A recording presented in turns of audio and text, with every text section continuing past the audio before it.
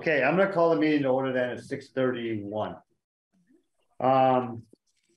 Additions to the agenda on the select board memo, we have none. Does anybody else have additions? I warn you, we have a very long agenda tonight, so if you want to put an addition on, don't do it. Review of minutes, December 5th, 2022. I have a few comments, excellent as usual, and a few details. On page 2, the Wrightsville Beach item, second line, if approved, please add Mr. O'Neill said, comma. So it's clear that it's a representation from him. And just a grammatical nitpick in the next paragraph. First sentence, please take out the comma after 2023. And then is that our form? Not to put commas after numbers? No, our form is not to put commas in between clauses that are not complete clauses. This is not a case of a run-on sentence. So you're saying no comma after 2023? That's correct. I don't have any comment for mine, but which line are you on? I'm on the third line I have on that paragraph. The second paragraph, the first line. Yeah. Oh, yeah. That's what I have too. Do you have a comment? Right here? No, the second paragraph. Oh, down here. Oh. Second paragraph of that. You think get rid of the comma. Hey, I got it. Yeah. Yeah, I would just agree with the drafter of the minutes. I'm not going to die on that sword though. So. No, I mean grammatically you would need a comma if it said 2023, but he questioned the necessity. But it's the same subject in the final clause as it is in the first clause, so there's no comma. And then, you know, I'm wondering, Deidre, if you've been with us when we've had dissent in our votes, but our past practice has been to note the people who voted against something when we do have non-unanimous. Sure. So because you want your name in there. Yeah, I want my name in there more often. Right, I can see that, even if it's on that. So if you put in Mr. Etnier or Etnier in parentheses, that's how we've done it. Just after the number, or yeah, exactly. Okay. Before the period, and just after the one. Yeah. And very good. Then on the next page, the first paragraph under the discussion on 2023 town meeting, in the fourth line after you've introduced town clerk LaCare, after town clerk, if you could just put parenthesis, capital T, capital C, close parenthesis. Since you use the abbreviation later on, it's easier for the reader to go back and figure out where that came from. So she's parentheses, quote, TC, quote, parentheses? No quotes, just parenthesis. I would suggest quotes, TC, quote. I've never seen that. No, we do it all the time. So where do you want to put the town clerk LaCare? Town clerk parenthesis, TC, close parenthesis. Oh. And I'm suggesting it's quote, TC, quote. Yeah, that's legal documents. Isn't this a legal document? This is illegal. The way you guys do it probably is legal. Whatever. So are you using the quotes or not? I don't care. I do. Let's use the quotes. I'll put them in. Thanks, use the quote. Thanks. Yep. So it's paren, quote, TC, quote, paren. Okay, on page 4. Oh, page 4, yeah. And this is not a suggestion for a change because this is accurate how it is and it's my motion, but reading through this, I wish that I had phrased the motion differently, and I just want to bring that up for discussion. The problem is that we have a motion that refers in 2 different ways to the same thing. I'm sorry, Carl, where are you? I'm sorry, on the minutes. I'm in page 4 under the East Montpelier Fire Department fund balance item. Okay, thank you. To motion to approve transferring the remainder? Yeah, so we're referring to the remainder of the balance and a total of $6,754. And that is, I mean, that's according to the information that we were given, and I trust that it's correct, but so interestingly enough, there was interest that came in that was not reflected in that number. There is a note on the TA to let you know that there was an additional, I think it's $13.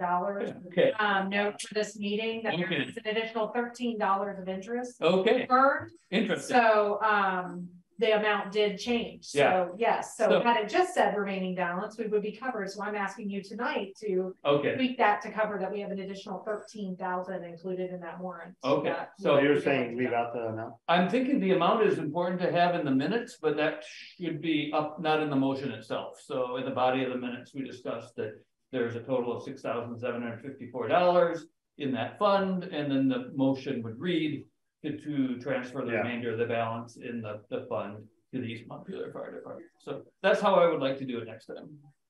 Yeah, I'm glad you learned something in that. Yeah, Very good. yeah, Yeah. We're tweaking that a little tonight. yeah. Well, we're gonna correct it. Yeah.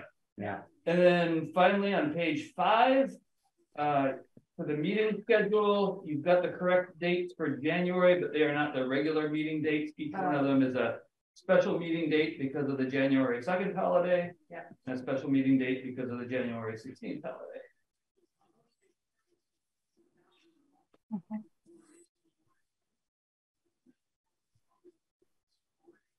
And that's it. Thank you for the edit. Anybody else?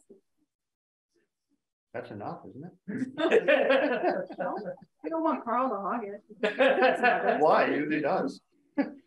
Let's see, who controls the computer that can make that sign go away in the middle? Oh, Oops. What's that one there? I can get it. See if you get around all that equipment. Sure thing. There we go. Yeah. Now we So- can see a blank screen that says Amy Wilson. No. Anybody have any further comment on the minutes? I might make a motion that we approve the minutes from December 5th, 2022, and with the discussed changes. Second, Judith got the second. We'll say. All those in favor, please say aye. Aye. The ayes appear to have it, they do have it. Minutes are done. Okay. Public comment. Nada? Public comment? I don't see anybody raising their hands. no, wait. What's that? Is there? Scott's connecting to audio. Scott's connecting audio. You're on mute, Scott.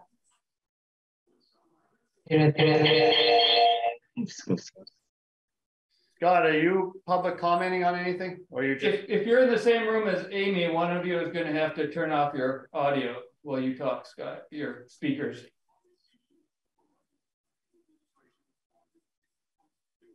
Scott had no legit public comment. He accidentally hit the button. okay, good to know. Thank you. Okay, right on time here, 6:40 budget discussion, Kellogg, Hubbard Library. That's me. Okay, take the floor. You want to sit up here? Well, do I have to? You don't have to, but if you'd like to, it may be good. It'd be good. Well, I just think that you feel more part of the discussion. On you now. Yeah. You won't be on camera at all unless you. Oh, we'll sit here. if the goal is for everyone to see her, You can see my back. yeah, we see your back really well.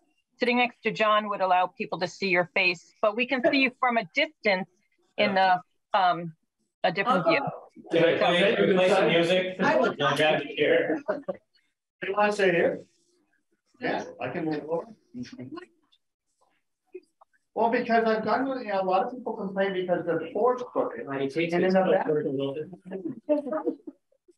so do I, but I say I like it, they say, well, because you're sitting at the head and you don't have to crooked your back. Sure. So I'm just pushing back against that. Gotcha. Okay, All right. you ready to rock and roll?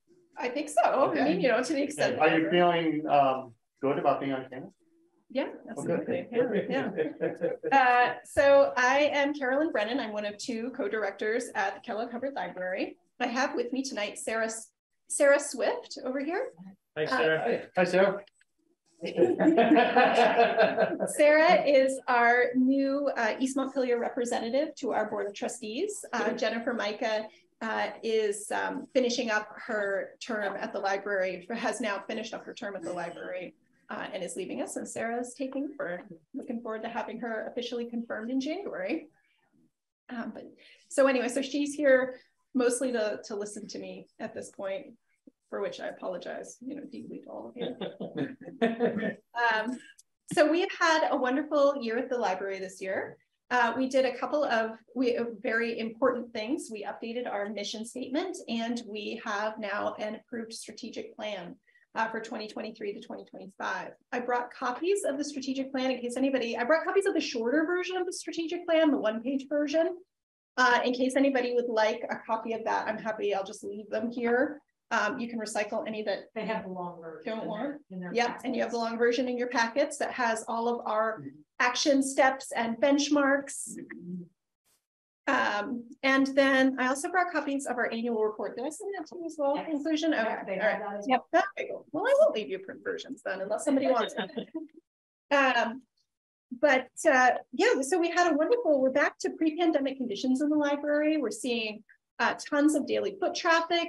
We're back now to our full complement of programming, although when I compiled our statistics and the report that's going to go in your town report, that's still showing our numbers being low for programming. It was still a holdout and an effect from the pandemic, but now we're starting to really, again, kind of see that return there also.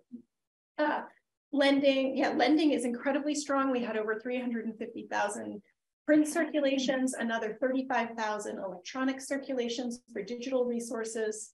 It's still a little bit of a dance around digital material for the library, because I'm always conscious of the fact that once you get out of the city of Montpelier, the likelihood that you have broadband access diminishes significantly. And so I don't want to push too hard to switch we'll never really switch our print collection over, but I don't want to push too hard to spend money on digital collections and increase the digital collections until I'm sure that people can actually access them pretty reliably.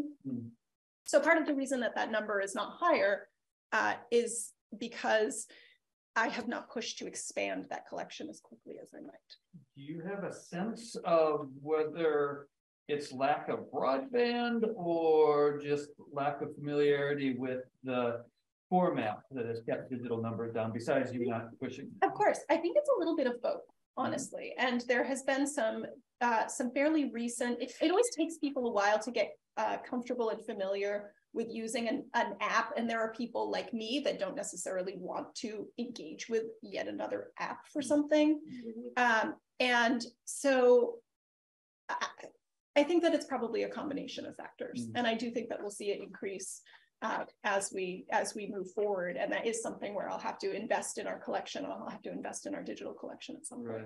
Right. Because when it comes to books and magazines, I mean, the bandwidth for those is almost minimal. Nothing. It's almost nothing, exactly. Yeah, and but unfortunately, the cost for books, not quite so much, but for magazines, a digital magazine costs about 10 times what its analog, or what its print counterpart costs. Wow. In some cases. It varies quite a bit, but like we have a subscription to Consumer Reports in digital format, and you can see back issues, and everybody can connect to it simultaneously. It's an awesome resource, but it costs, where a Consumer Reports subscription costs us maybe $40, it costs like $1,000.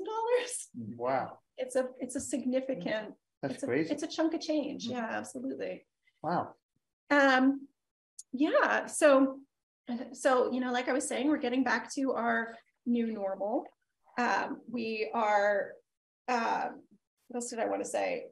We're seeing a lot more gap filling, and at other meetings I explained that, like, we have people that we already see people who are experiencing homelessness or other forms of insecurity or benefits insecurity. And as funding is changing really rapidly around some of those resources, kind of as we emerge from the pandemic, we're seeing a lot more people coming in and asking us those types of questions, like, I can't get a hold of my caseworker, and I really need to know what's happening with my emergency rental assistance money, because I don't know if I'm going to get that benefit next month, and questions like that. So we're doing more of that type of work, And then we had been doing for a while.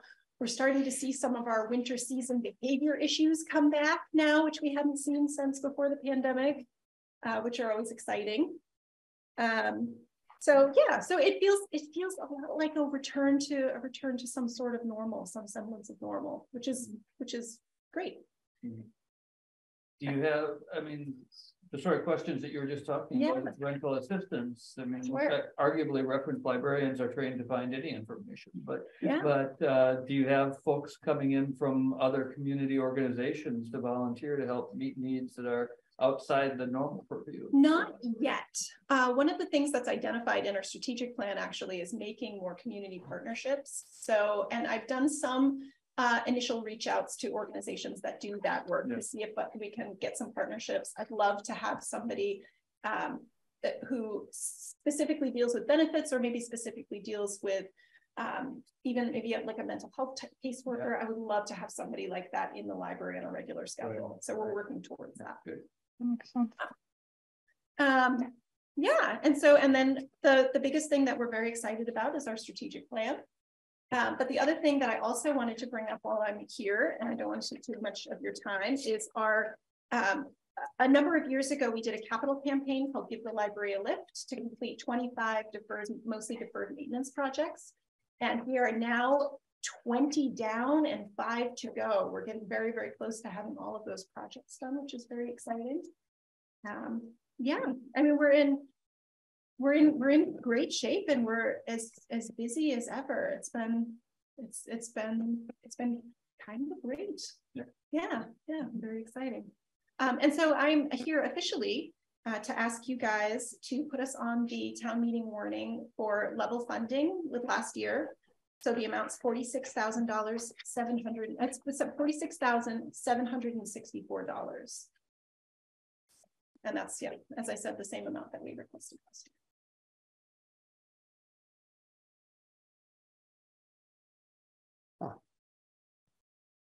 You did have a question. Yeah. I actually had two, but Carl asked one of my questions. Going back to the digital books that you've referenced, are there agreements or licensing agreements that limit the number of times you can, a library can check out or allow folks to check out a particular volume before it expires? And if so, how does that inform your acquisitions policy when it comes to digital books? Yeah, of course. So yes, the short answer to that is yes. It depends on the title. It depends on the publisher that created the material. It depends on whether or not it's an audiobook versus an ebook. But there are limitations to how many copies. By and large, our Digital Resources Act, they mirror a physical resource. So if we would have one copy of Demon Copperhead, for example, in the library, we might have one digital copy that is now circulating, or hopefully, or well, in the case of that particular book, we have multiple copies. But yeah, so there are holds lists, there are wait lists for digital items, there is a set number of digital items. And the way that informs collection development is very much the same way that it informs collection development and acquisitions for a physical title. If our holds list gets too long, then we have the capability to buy digital copies of an item that only our patrons can check out. So if I see some of those holds lists getting very, very long, then I can spend the money and purchase additional copies or additional loans of a specific copy or simultaneous uses. But in terms of the digital, for lack of a better term, book itself, are there any limitations on how many times you can check it out? I understand that only one person at a time can have access to it, but after you reach, say, 25 or 50, is it like a used book and it goes away? Yes, again, like that depends. So some of our books act like that and some don't. It's frequently 40 uses per title if we buy like a limited licensure. And so if you use it 40 times, gets used 40 times, then goes away. Yep. Unless I buy it again. Oh, I see. Yep. So I can continue. It's a way for them to keep making money basically without you using it too much. basically, Yeah. yeah. And a physical book, how many times can a physical book go out the way it's treated generally by lenders? Probably double that anyway. If it's treated well, I think it could probably go out 100 times. And what's it cost you for the book? I have a book. It depends. Like A digital copy though. Oh, a digital copy, it varies really widely, It does. but something in the neighborhood of $45 to $50 maybe. Not terrible. It's not like thousands of dollars or something like that. No, but it costs you about the same for a hardcover book. A hardcover book costs us maybe 15 to 20. Oh, really? So it's still cheaper. Oh, no kidding. That's your purchase price. That's but our purchase price. Yeah, By the you're time buying we've it. Processed it Exactly. and whatnot. Yeah, exactly. Then it is probably pretty similar. Okay. Yeah. Okay. So your finances are in good shape, is what you're saying? Our finances are in very good shape. I Yeah. think we're probably as solid as I've been at the library 6.5 years, and I think our finances are as or more solid than I've ever seen them. Huh. Yeah. We've put my co-director Jesse and my predecessor Tom McCone, but really particularly Jesse and the trustees have put a tremendous amount of time into making our finances very, very solid. We're current on our audits. We're on a 5-year audit cycle. We have reserve accounts funded. So one of the things that we saw with this last round of capital campaigns and this deferred maintenance that we're now finally just about to finish up. Now we have part of that was to fully fund a maintenance reserve. And so now we have a buffer against some of these larger projects. So when our roof needs replacing, it's not all of a sudden a crisis in our annual operating budget. Right. Yeah. So so our finances are in really good shape. Huh. Yeah. But many businesses have had a lot of increased expenses in the last year. Yeah. You've had those, and you're able to absorb them. We Salaries. Yeah, well, so we're on our salaries when inflation went crazy this past year. We didn't see that impact our salaries as much, at least yet, because we have our staff is unionized. We're a union shop, and we have an inflation cap built into our union contract. Oh, so so it capped out at the maximum, and the reason that exists is to buffer against times where we have kind of crazy economic swings. And it also assures staff during low times of inflation that they will get some sort of increase. Yeah, it's just a steady. Yeah. It's a way to almost budget. And so we have seen increased costs. We're not immune to inflationary pressures, but you are to some. But we are a little bit, yeah. You're protected. Yeah. Huh. Okay. Well, any more questions? Nope. My door's always open if anybody comes up with anything. I love answering questions. Yeah, it's easier Bring them at me. Well, I think we're in pretty good shape. I mean, we appreciate the fact that it's a level funded budget, which everyone will appreciate. So. And it's an appreciated resource. Yes. Yeah. Thank you very much. Yeah, thank you. Thanks. By East Montpelier especially, are we best in class in terms of usage per capita? I did not actually calculate out usage per capita, but you guys are always right up there. Yeah. Hey, Carl. Yeah. Oh, fishing for compliments for the I guess so. Your name in a minute. Wise of you. Well, thank you for coming in. Yeah, thanks for coming in. And our next budget discussion is Montpelier Senior Activity Center. And okay, I'm here online. Online, that's good. I mean, whatever works for you. Online works for us. So Can you see and hear me okay? Yeah, we can hear you and you have the floor. Okay, thank you so much. I'm sorry I couldn't be there in person. I had my kiddos to contend with this evening. So I'm Sarah Lipton. I'm the director at the Montpelier Senior Activity Center. I've been director for just over a year. I believe you probably saw my predecessor, Jana Clark, last year. So I'm really happy to be with you today for the first time. We have had quite an interesting year. The Senior Center, we had a lot of staff turnover this past year. And so it's been a lot of juggling to make sure that we're taking care of everything that needs to be taken care of. But needless to say, we've done a lot of growth in the last year. We've got a pretty full staff at this point, and we've seen a pretty incredible growth to our Feast Senior Meals program. We provide Meals on Wheels to Montpelier and Berlin, older adult residents who are homebound and need access to meals. And that doesn't really touch your community so much, but I just want to point out that it's pretty amazing what's happening right now in our community. The need for meals is increasing dramatically. We've had about a 70% increase in need for meals this past year. So we've been working really hard to figure that out. It feels like a big nut to crack in terms of funding and ability to provide all of the meals that are needed, but we're working really hard on it. And I feel really confident that in 2023, we will be able to figure that out. We have continued to be able to offer our curbside meals, and many of your residents come to those every week on Tuesdays and Fridays to pick up a meal and take home or share with someone they're living with, or just to be able to have a meal. We did try to start doing congregate meals again. We're going to continue to try. It's really hit or miss, similar to the library. We've had a sort of resurgence of people coming back in the building, but at the same time, there's still a lot of reticence. So it's a combination of trying to respond to what everyone wants, which is to be able to come back and engage, but at the same time, making sure that we have a safe, healthy environment to offer for our older adult community.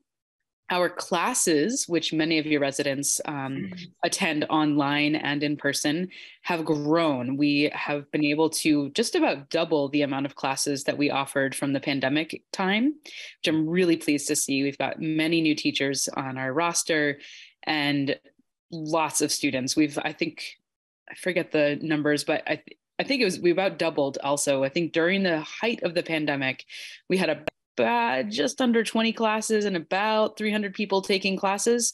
And this past semester, the current one that's ending this week, actually, we have about just over 50 classes and over 600 students. So that's a pretty awesome thing to see happening, that people are really engaging in adult education, whether it's, active living and wellness classes. We've got some dance classes on the docket. We have, I think, 5 or 6 different kinds of art classes, a whole slew of humanities classes, including classes over at the Savoy Theater, which a lot of people really love to do. So there's a lot of things going on. We also have a new Monday morning coffee and conversation drop-in group. We've got so many new drop-in groups coming up in January. There's a really hilariously titled drumming class called The Rhythm Method. We have our trash tramps that are going out every Tuesday to collect their litter on the curb. We've got, I think, 4 different musical drop-in groups, at least 4 different game drop-in groups. We still have our Savoy lending library of DVDs. We have our books that we lend out. The list goes on. We've got a puzzle corner for people to take puzzles home. And we are also getting ready to start a new tech cafe. We've been working in partnership with the Montpelier High School and an organization called All Brains Belong, who has been teaching high school students how to offer tech support and training to older adults. This is a very cool partnership. And so we'll be starting in January with a focus group on January 5th. So if you have anyone who wants to come and learn, or let us know rather, what they want us to teach them, then we'll start teaching them. And we finally have a volunteer through the Central Vermont Refugee Action Network, actually, who is helping us to onboard a number of iPads that we were gifted last year, so that we'll have those to lend out and offer tech support and training through those devices. Going through my mental list, what are all the things? We're in the appeal seasons. We just sent out our appeal. We've got our monthly newsletter going on. We have a wonderful new, as of this year, communications and development coordinator, Matt Wilson. Wonderful new staff in the kitchen. Eli Mutino is our new feast program manager. Chef Shalonda James is our kitchen manager chef. We have a new part-time kitchen assistant, Robbie Plunkett. I think that's all of our new staff. And then we have a number of other staff that we're working with through the Department of Labor and also Associates for Development Training. So I can pause there if you have any questions about our activities before I dive into budget land. Any questions? No, I'm fire hosing, sorry. Oh, keep going, I think. I don't see it, Okay, all right, I'll keep going. So I'm rolling. all right, so yeah, we generally serve about 1,600 older adults in our community, and it's not just East Montpelier and Berlin and Montpelier, but it's also, Moortown, Calais, Middlesex, Worcester, who am I forgetting? Berlin. There's, all of the surrounding towns come in and have been participating in our classes and our drop-in groups, in discussion groups. Oh, I forgot the whole Ollie series. We have been hosting in partnership with UVM's Osher, I always forget what it stands for, Osher Lifelong Learning Institute. And those were very well attended this fall, with 50 and 60 and 70 people coming out to hear an amazing array of speakers and presentations. And those will get started again in February with a really exciting lineup of presentations. We've also been doing more collaboration. I'm a huge fan. I was excited to hear Carolyn talk about collaborative partnerships, because that's one of my favorite things to build. And so actually I've been working really closely with Michelle Singer at the library on making sure that we're doing events together and in coordination. And we did quite a number this past year, and we will again in the coming year. And we are also working with a new collaboration with the Pride Center of Vermont and the Rainbow Umbrella of Central Vermont group to offer more LGBTQ events for older adults. I think we're going to be doing a drag bingo evening. We've got some queer poetry events, and I'm also starting to work with the Summit School of Montpelier, the music school, to offer, probably get started maybe in April, a new coffee house. So we can have an open mic and drop in featured performers, and folks from the community can come and present. So we've been doing a lot of collaborative work to really bring out what we do to more people and bring in more people who are doing similar things, because we really feel that we have an incredible opportunity to be part of the city of Montpelier. We are one of very few senior centers that are actually run through the municipality, and we're one of the only senior centers that's run that way and running a senior nutrition program. So we really feel like we have this incredible opportunity to be able to have a lot of impact for older adults in our community. And so what we're looking ahead at FY24 with the budget is we do need to ask for a slight increase, a 7.7% increase. And that's because the city has been doing an increase around for each department, which was the baseline was 7.7, but they actually wound up essentially giving us an 18% increase in recognition of all the work that we're doing for the community, which was kind of unheard of and amazing. So we're not asking you for an 18% increase, but there's a policy in place with the city that if we are getting an increase from the city, we have to ask our surrounding supporting towns for an increase as well. And really what that will go to is making sure that we're continuing to offer excellent programming for your residents. One of the things that I'm really invested in as I have these conversations with our surrounding towns is finding out what do your people want? Is there anything we can do in East Montpelier? Is there something that we could come out and offer to your community? Is there something that you would want to do specifically with us? And I'd love to follow up, and whoever it is I should have that conversation with, have that conversation. I'm talking with Worcester, for instance, about doing events again at their old town hall, and Calais as well at their renovated town hall. So that's kind of what we're looking at, and I'm wide open for questions. So you say level funding here in your request, but you're actually going more? No, it says You should have the updated version. Oh, okay. I don't have Gina. I have that. Yeah, I have in I did 9,000. That's what I have. It says level fund request. Yeah, and it was 9,000 last year as well, unless I. Right. That was, I apologize. I sent it to Gina last week or the week before. Oh. I did put together a level funded request, and then I had to go through the city's budget cycle and found out about the increases. And so then I reframed, and I had to, and I apologize for that, redo my request and ask for an increase. You don't have that updated, you don't have those updated forms? Somehow I didn't have that. So it's 7.something% of 9,000? So it's 9,700 is the request. Yeah. And every town is getting an increased request? Yes, every town is getting the 7.7 increase Okay. request. Yep. So And I can tell you what those numbers are if that's helpful. It's all on my form. I can do the math. Yeah. Fine. Okay. Not a I'll big make deal. sure I'll resend it to Gina. I'm really sorry you didn't get it. Please, yeah, that'd be great. Yep, absolutely. And not giving you a hard time, it's just that when you said we were going to go with an increase and then on the paper. Well, yeah, no, I understand. That's why we're just starting. I'm like, am I screwing something up here? I thought maybe I was seeing. No, I really thought I did send it, but I'm sorry you don't have it in front of you. So I'll make sure you get those materials this evening. Okay. Any other questions?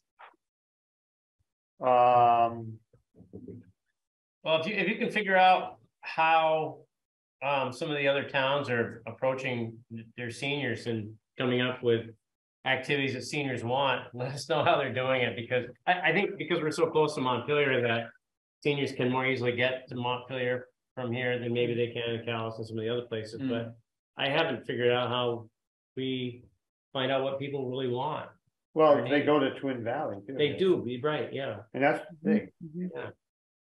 Yeah, So- I mean, one of the ways that I've been trying to solve that puzzle is by having gatherings with folks, inviting people to actually meet me online or in person so that I can hear from them. What do you want? And a lot of what I'm hearing is conversation. People want conversation. People want to be able to, whether it's a specific topic like the Ollie lecture, a lot of people were coming out to that. Or last year, I forgot to mention one other thing we did. We ran a farm stand with events outside, both musical and educational events. With the farm, we have the Montpelier Feast Farm that the Parks Department runs to grow food, produce for our Feast Kitchen. And they had some surplus. And so we were able to offer like $1 for a piece of, of produce, but have events alongside that. And I think that what we're noticing is the coming out of the pandemic, the hardest thing that has hit people besides a lot of increased food insecurity is really the social isolation. So really looking for sometimes really even simple ways for people to come together. It could be a craft group. It could be a coffee group. It could be, a book group. It could be something really simple that allows people to come together and connect again. And I think that's one of the main things. And the other component I think is volunteering, like working together for something, that there's sort of that common sense of, okay, we're doing something for good in the community. And I would be more than happy. I don't know if you have like a town hall kind of gathering space really, or I've driven through all the parts of East Montpelier, but I don't know. Do you have a town hall space that we could create a little gathering at, or not really? Not really, but sort of. I mean, this is basically our town hall, but I mean, it's too small for the kind of right that you'd want to have. The town well, hall. I would be very open to a longer conversation about what we could do together. I'd be very happy to help create some more engagement. I was thinking that maybe even a short survey at town meeting might help. Yeah, for sure. Sure. The people who go to town meeting are generally fairly local. Yeah. So they'd be willing to, fill in, maybe do like a 5-question survey or something. Something open-ended as well. Yeah. Yeah. But it looks like you've got less people from East Montpelier now. You said 87. You had everything dropped off with the pandemic.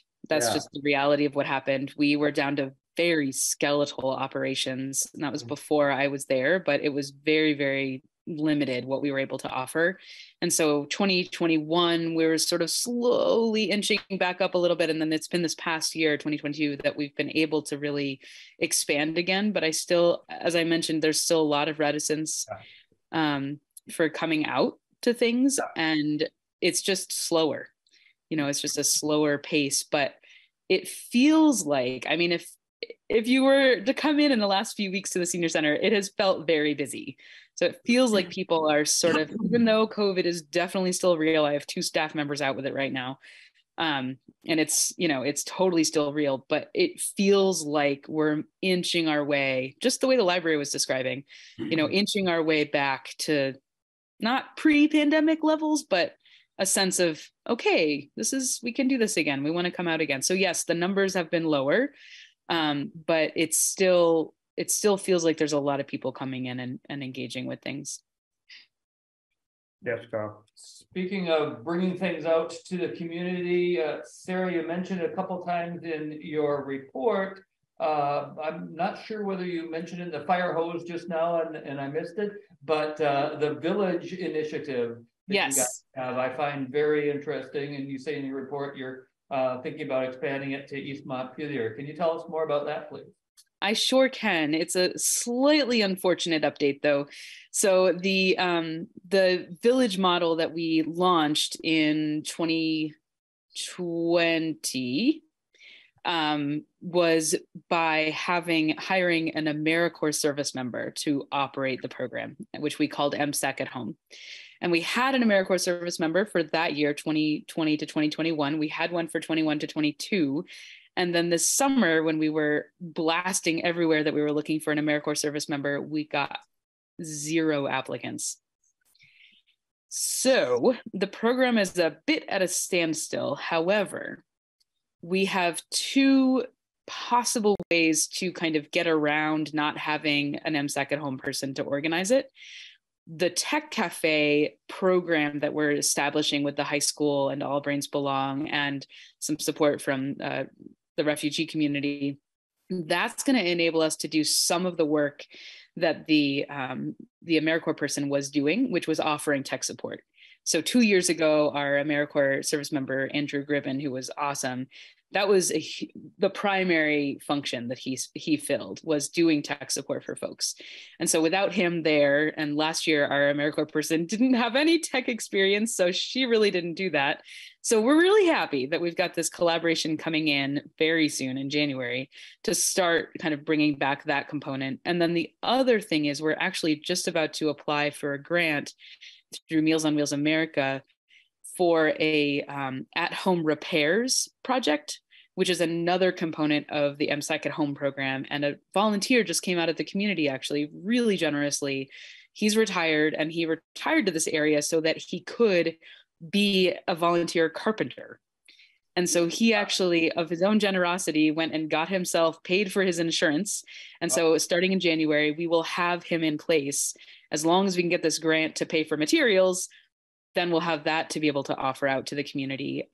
What our hopes for MSAC at Home are, if we can ever find an AmeriCorps person again, is to be able to build a cadre of volunteers from within the community who then go out and do at-home support services, you know, whether it's repairs at home or, you know, hey, I just can't reach this thing on the top shelf, or putting up blinds, or whatever kind of random service project. So that's just at a standstill until we can find another AmeriCorps person. We've kept it in the budget. That line is still in the budget so that we're hopeful for the future to have another AmeriCorps member. And we suspect the reason is a combination of housing shortages and the high cost of living versus the super low cost of the wages that AmeriCorps offers.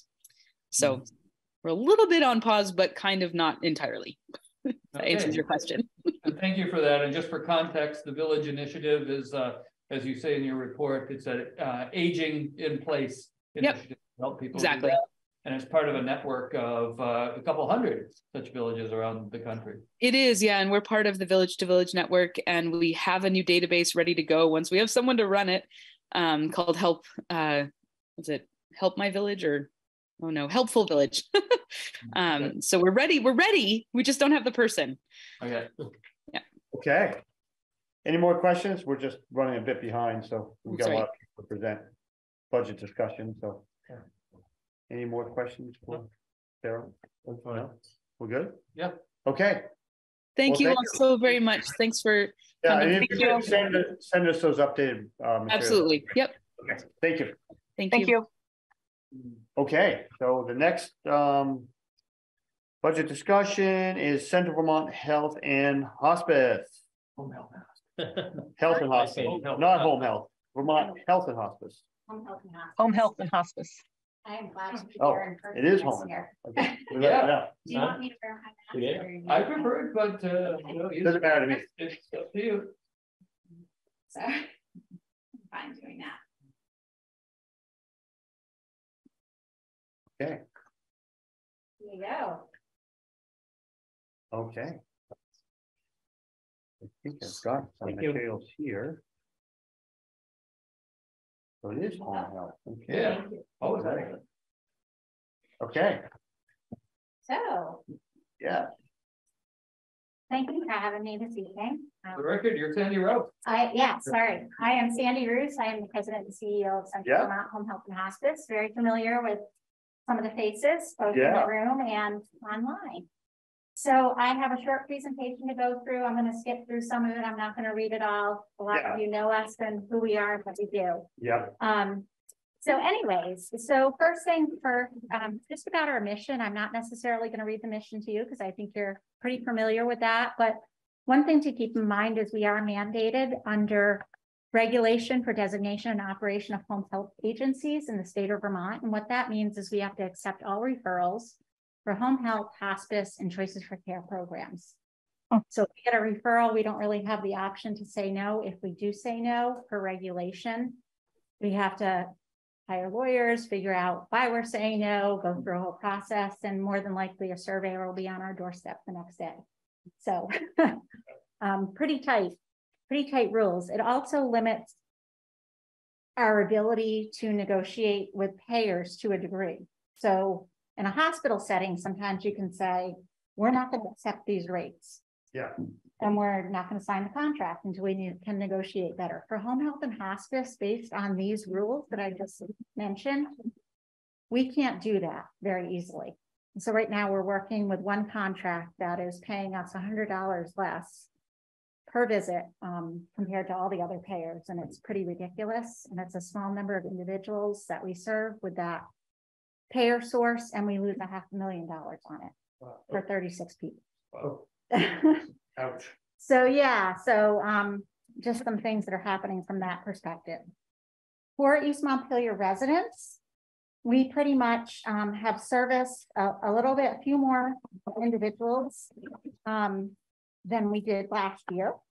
And I have a couple numbers here. We have seen an increase in long-term care clients that we serve in East Montpelier.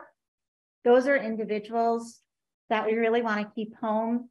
This program is really that last step before they have to actually go into some sort of facility.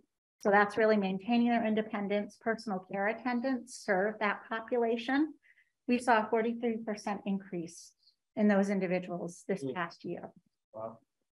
We also saw an additional, last year we saw the same, but also an increase in our maternal and child health services. And we'll talk about those services a little bit later, but those are really services that follow a pregnant mom pre-birth all the way through pregnancy, really works with the individual on parenthood, works with the child, developing healthy lifestyles. We follow those children, some up to 2 years old, depending on the program, some up until 5 years old. And we certainly partner with a lot of other community providers with that care.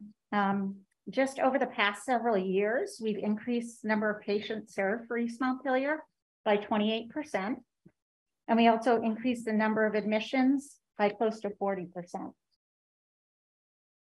What's an admission? Where somebody comes on to care for like an episode of care. It can be 30 days, 60 days, sometimes it's longer, but sometimes they'll come on and then they go off and then they come back. So it's counted twice, whereas patients served is counted once. Okay, thank you. So innovation. So some of our work is we try to be innovative, and our telemonitoring and telehealth services have been significant, especially through the pandemic. We were doing telemonitoring starting in 2007. The interesting part about this program, it is not reimbursed by any payer. So this is a program that we've chosen to invest in for lots of reasons, and certainly paid off during the COVID pandemic, but it allows us to keep eyes on individuals. And sometimes you can call a client and just check in on them. You can't see their face. When you're on telehealth, you can visually see them, and that speaks volumes to a nurse that can assess that. We have been working to develop different programs with our physician and hospital community. The latest one we developed was an evidence-based program in collaboration with Central Vermont Medical Center's cardiology team.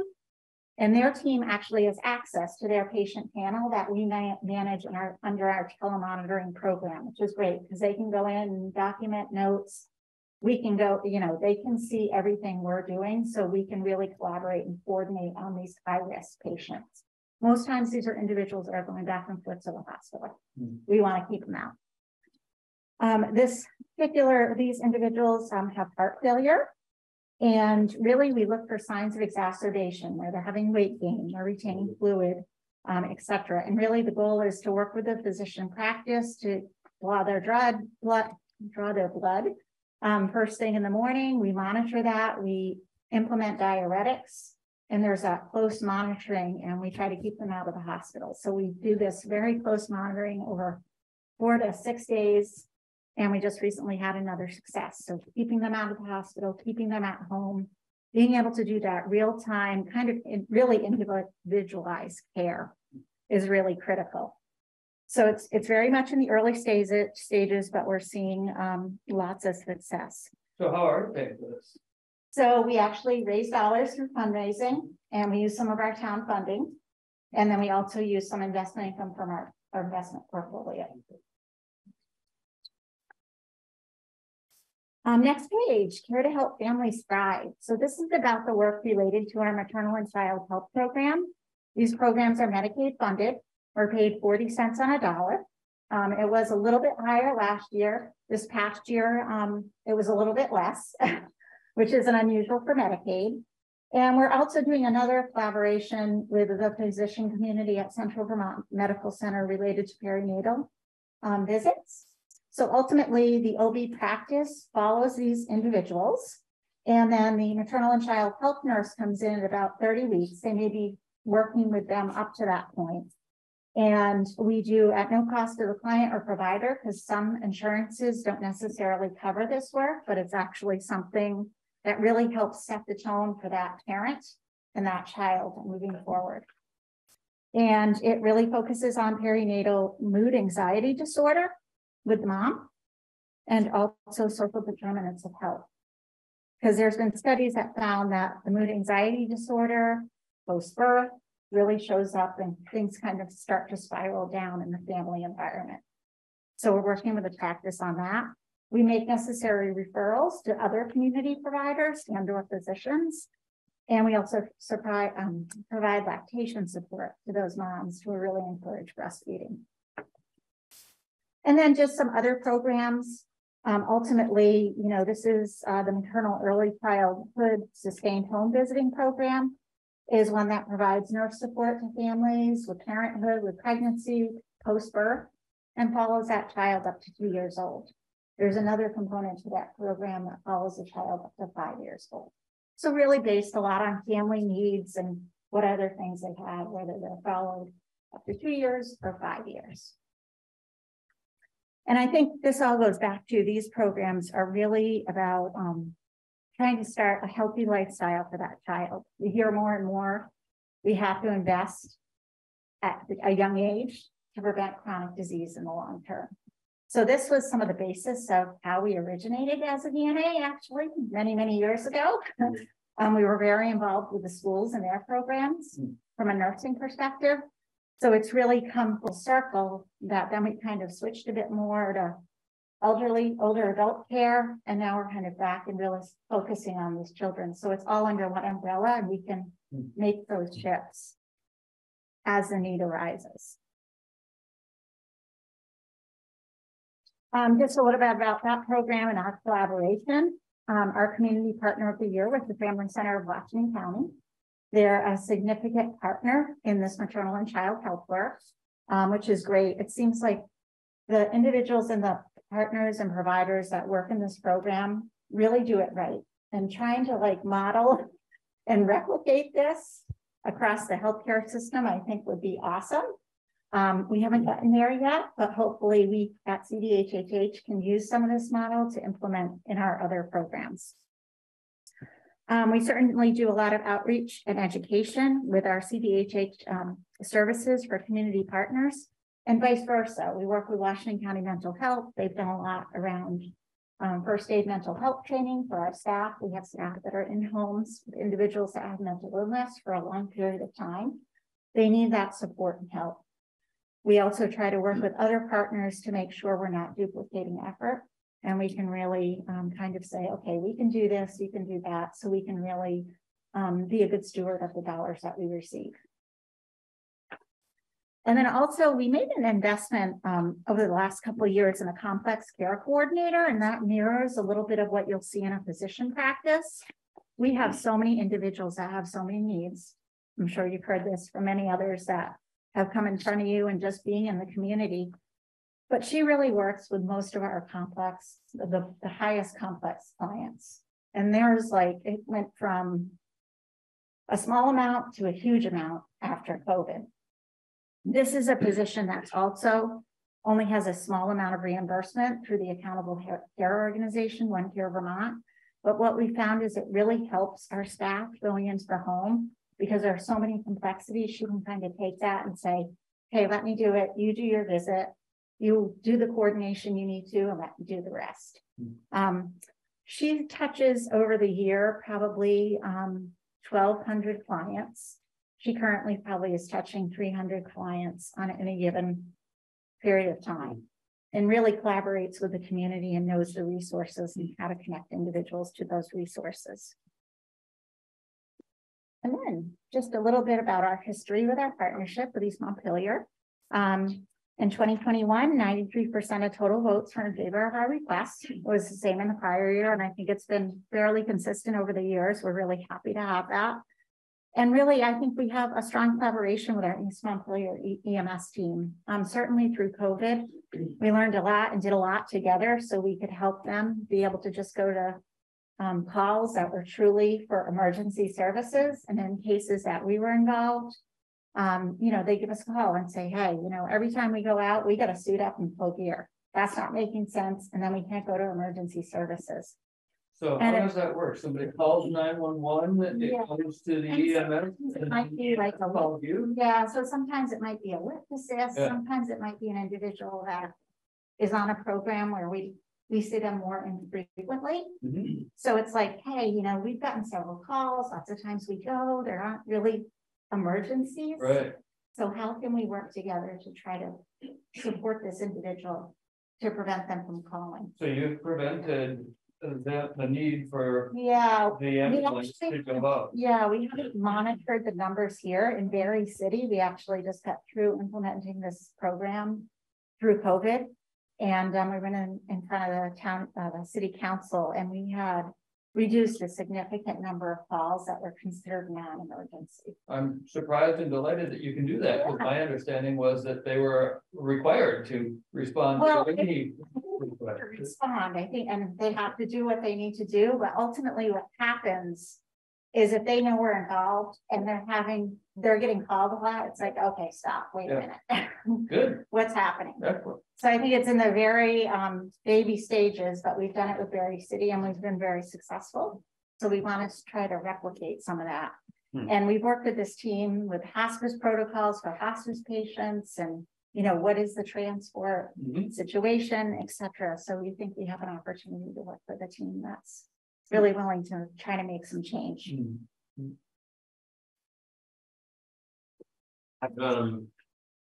So I was reading a little bit about some of your staffing issues, just like a lot of people are having. Yeah. Do you think that continuing forward, considering your budget, what you pay, so on and so forth, that you're going to be able to meet the needs of the growing needs? Yeah. So one of the things that we did, because staffing was so critical to our services, is we hired a lot of traveling clinicians that killed us financially.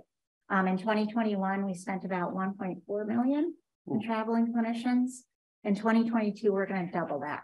Oh, Bad morale, not always a good fit. More times than none, lots of administrative overhead. In this year's coming budget, we actually are making a significant shift for our director of staff. It has already been initially approved by our finance committee, but we're investing in our employees because we want people that live in this community to serve our clients. And certainly, we rather keep the money in Vermont too. Instead of hiring like traveling nurses exactly from Louisiana. Exactly. That's and for a 13-week stint that really. And the services aren't that good. Right. But does that mean you're going to pay your people more? Yeah. So kind of why we need town funds. We recently got hit with a significant Medicare decrease. This is actually the largest one we've had in quite a while. We've had a 42% reduction in Medicare rates since 2011 until now. And now they recently hit us with an 8% reduction. It was going to happen all in 1 year. It's going to happen over 2 years.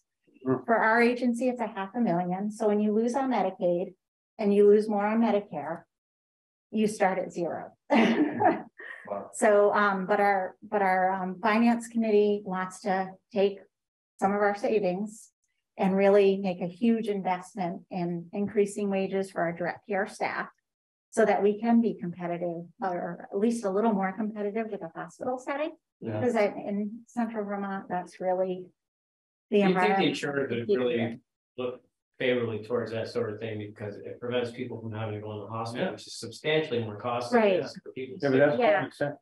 Exactly. It doesn't. So we lobby with our federal delegation. We've recently met with Becca Ballant. Our association has met with Peter Welch. Senator Leahy is very supportive. They're very supportive, but there's not a lot of action. We're this big and the scene's not this big. Yeah. So we're really making a huge effort at our association level, let alone at our organization. We recently had a legislative breakfast as to where can the state help when you're mostly federally funded, right, with Medicare? And there are ways they can help us. Whether they do that or not will be another story.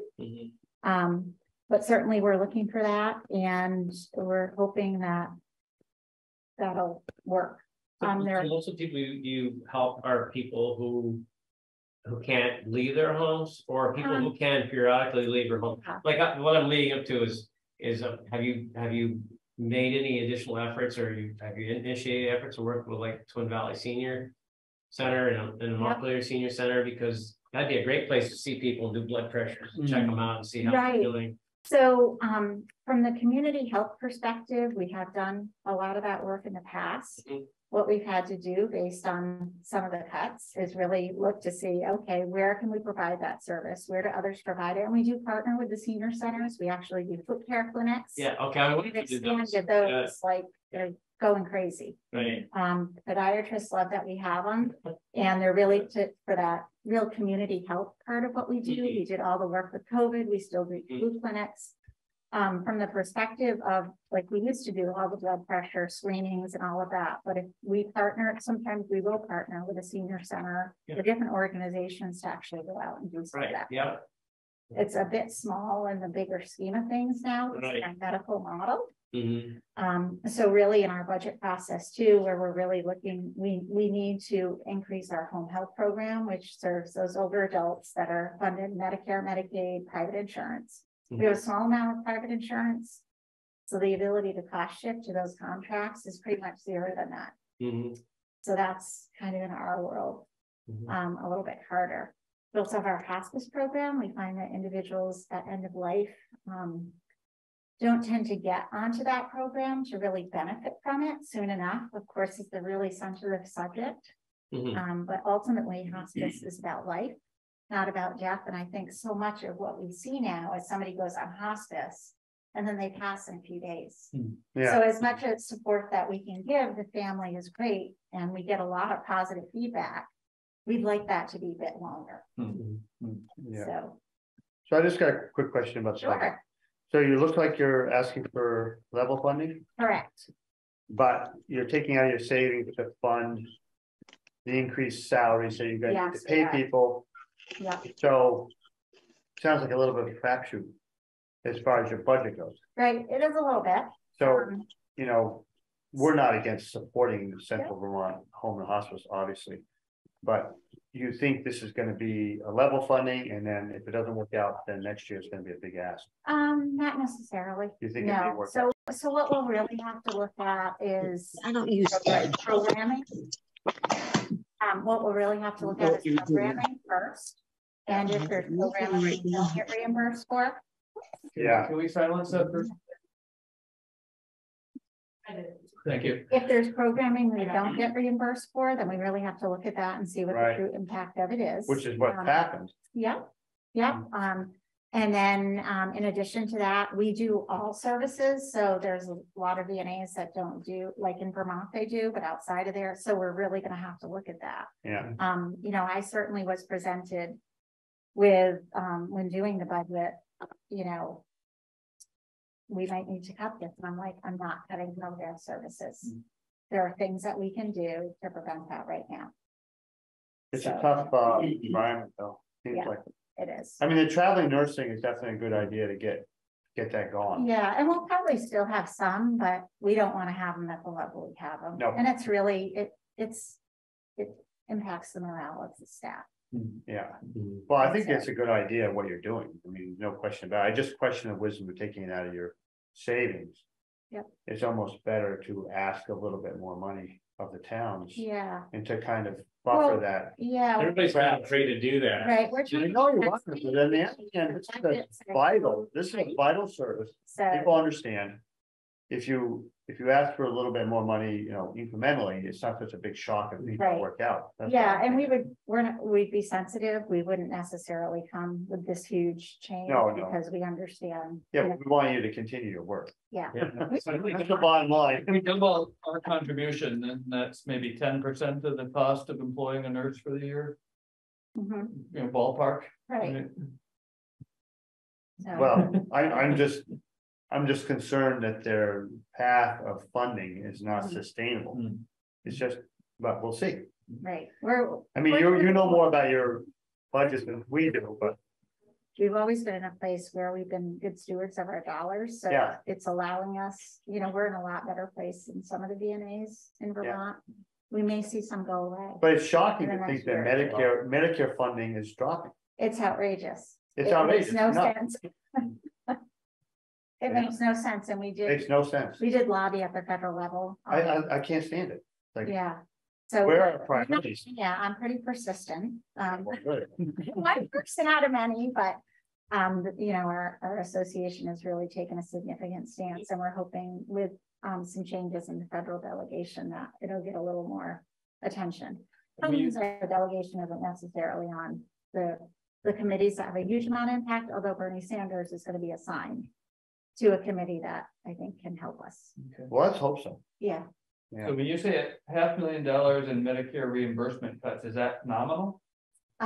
So Or we're is that with keeping our inflation? budget, Yeah. and our primary payer is Medicare. Yeah, So currently, I think I know we are break even with Medicare funding. So it makes it negative at that point without any increases. When we did our initial run of our budget this year, we modeled out a $3 million operational loss. And we have since worked with it to get it down to about 2 million. Wow. And we projected over the next couple of years, we could potentially break even if we can make some changes in the revenue we take in certain areas, by also balancing this wage increase. so my question was about that $500,000. Is Yeah. that nominal dollars or is that inflation adjusted dollars? That's just nominal. Wow. That's not, right. yeah. Wow. Well, we have to move on to the next, but I'm sympathetic to your finances. Yeah. And I'm hoping that your optimism is gonna pay off. But Well, we'll just see, I guess. yeah, we've been around a long time, and Yeah. I feel good about our board and our finance committee. Oh, good. And Perfect. the work we did to come up with what we've done. We've Yeah. used an external consultant this year that is an industry expert. Mm-hmm. He's actually working with several VNAs, not only in Vermont, actually most of them outside of Vermont, but in New England. And they're successful organizations like ours that are serving just as many people, if not more. And just really looking as to where do we get lean and where do we, you know, where can we increase revenue to offset some of those expenses? So the next Right. few years are going to be tough. Yeah, that's what I think too. Yeah. And the thing is that you're doing a great service and there's a huge need for it. Mhm. And that's not going away. Right. That will That's be, not going away. that's not going, an aging population. It doesn't make sense with Medicare. No, it doesn't. In an aging population, there's gonna be an increased need. So it's like, But I guess we'll see what happens. We will. 42% of Vermont's population is reaching at least the age of 50 Mhm. now. Yeah. That's crazy. So there's gonna be a substantial increase in people. Oh, yeah. Well, Right. we've known that for years. Yeah, Yeah. I mean, I can't understand how the federal agencies can cut funding.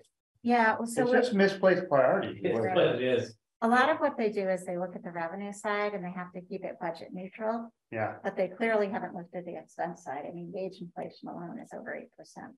they give money to causes. that are Age not as inflation? good as this one. Wage Oh, I inflation. think the agent is fine.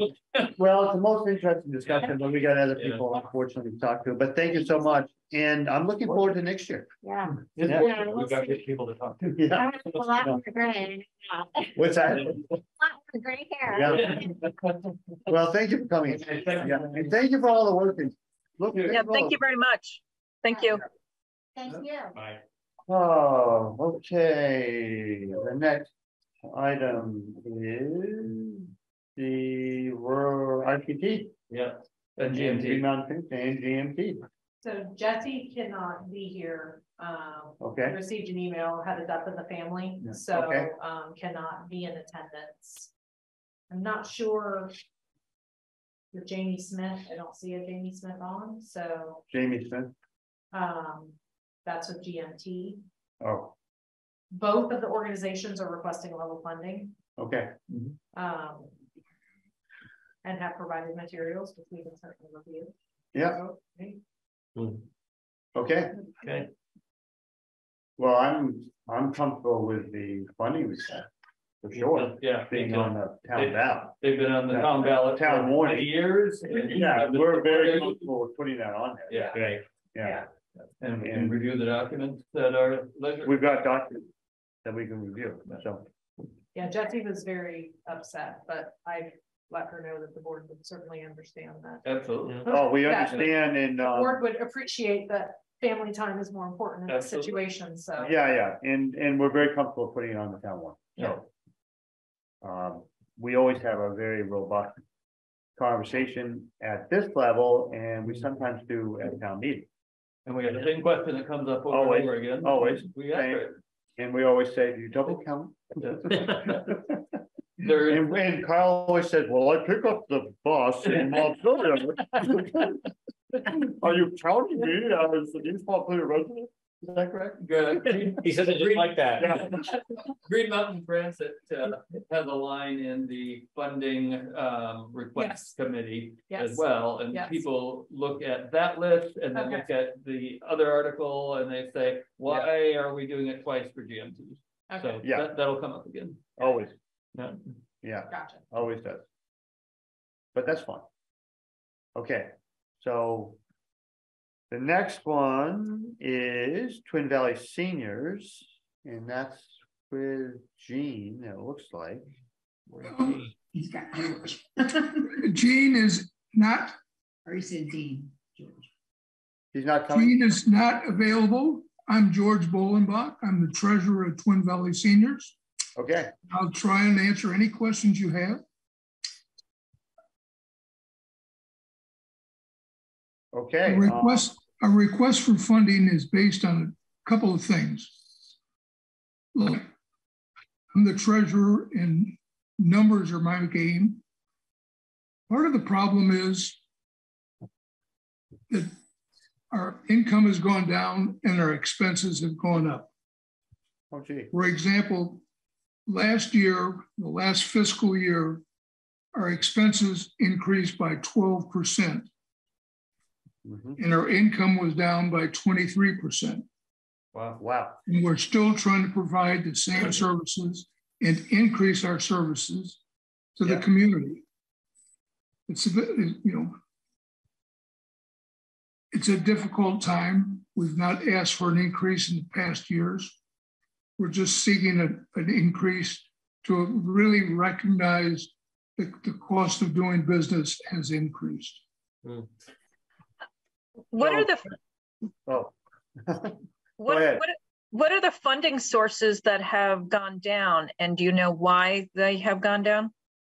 Same question I was gonna ask. Part of the funding decrease has been in donations, and that may be due to tax things that have changed. The other is that in COVID, we received a lot of money that was one-time thing because of COVID, and it's not there anymore. And that's a big part of the problem. Mhm. So how does that compare to the year before when we didn't get COVID? Okay, in the fiscal year that just ended 9/30/22, we were down 12%, or our expenses increased by 12% for the year. Our income was down 23%. But that's figuring COVID money was no longer available. Right, and that's why I sort of key in on the expenses, which are similar from year to year, being increased by 12%. Yeah, but your income fluctuates, sounds like. As an example, the drivers who deliver the Meals on Wheels to the community, they don't charge, they're not paid for their time per se, but they are reimbursed for their mileage. Yeah. And from year to year, the increase was 49% in what we paid in reimbursement to the drivers. It's, yeah. And utilities for the facility increased by 18%. Yep. It's just an example, or not an example, it's just the fact that everything costs more and we really don't have the increase in funding to offset these increases. Right. Well, we certainly understand the inflationary pressures everyone deals with. I'm sure Twin Valley deals with them just like everyone else does. There's a lot of cost. So, okay, so any more questions of this treasurer of Twin Valley seniors? Well, we're kind of pretty familiar with them anyway, having a few meetings on this year. Oh, yeah. So, and we support in general what the organization does for the seniors in East Montpelier and everywhere else. It's awesome. They have a huge meal program. They have exercise classes. They offer a lot, and we've always been very supportive of Twin Valley. So we have no problem with putting this on our town meeting warning. Thank you very much. We appreciate that. Yeah. Any more questions?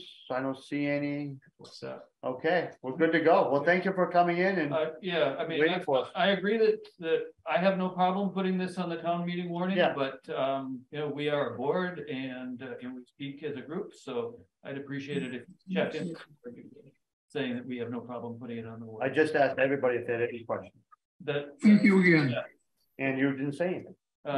That's different than deliberating. Okay. Does anyone have any objections to putting this on the warning? Thank you for the correction. Yes, thank you.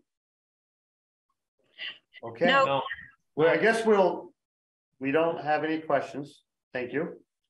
We haven't decided whether to put it on the warning yet, from what Carl is saying. But thank you for coming in. No, I think all we have to do is just say we don't have a problem with it going on the warning. Well, you don't. I don't, but Carl, you? I don't know. Okay, so I guess it's unanimous. It's unanimous. No, what about Judith? No problem. Okay. No. Good. No problem. Okay. And Amy, we haven't heard from Amy. I just said no problem. Okay. She just coughed a no problem. Oh, I don't know.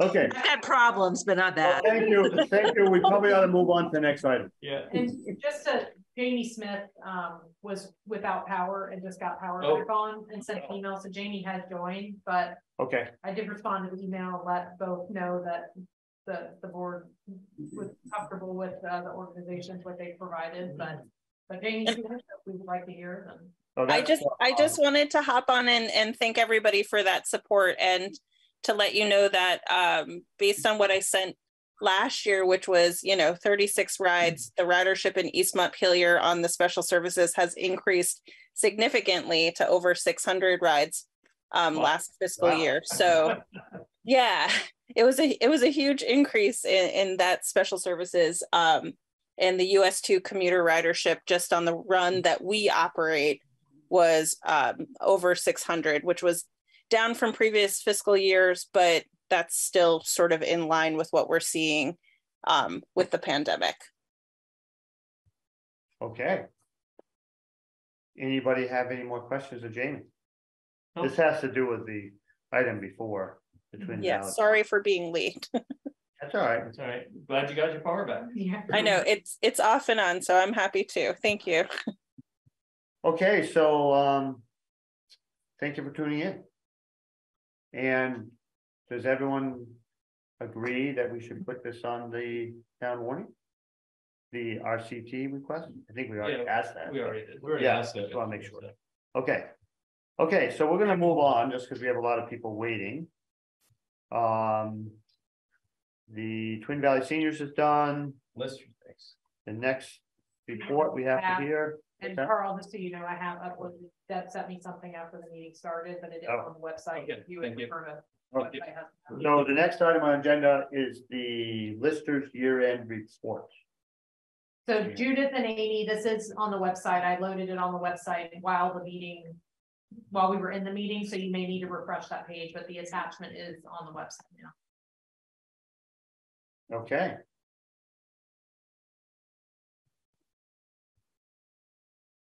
May we approach the bench?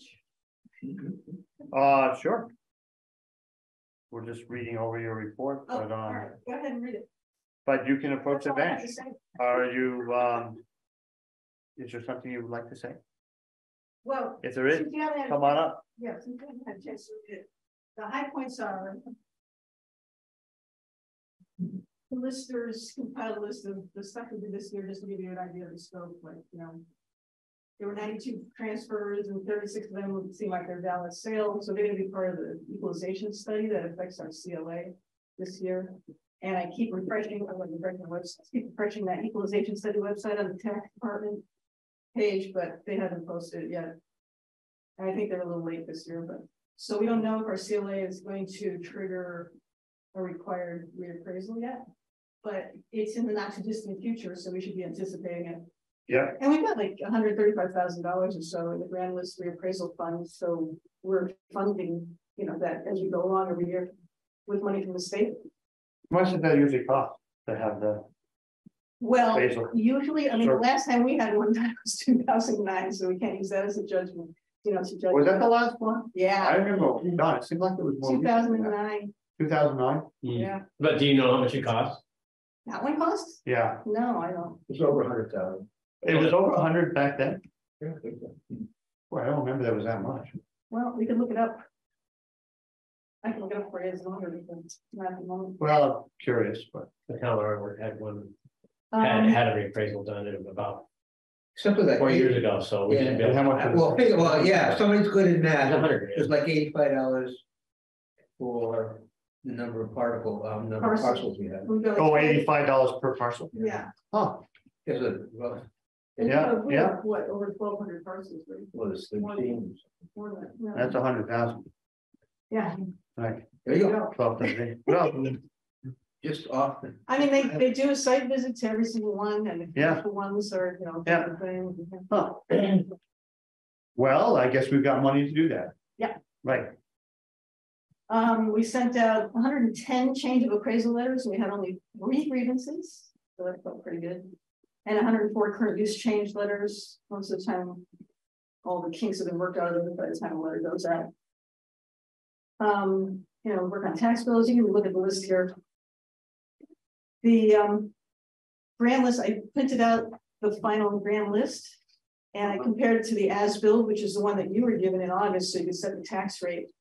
And I swear I have to check this number, but it is 21-cent difference between August 8th and today. Wow. Because even though the tax exemption for Twin Valley was increased, so that decreased the grand list, there were other changes that increased it, and the difference was 21 cents on the municipal side. It was $450 on the education side, and that's because there were late HS 122 homestead declaration filers. Yeah. And, you know, it increased their value relative to the fact that.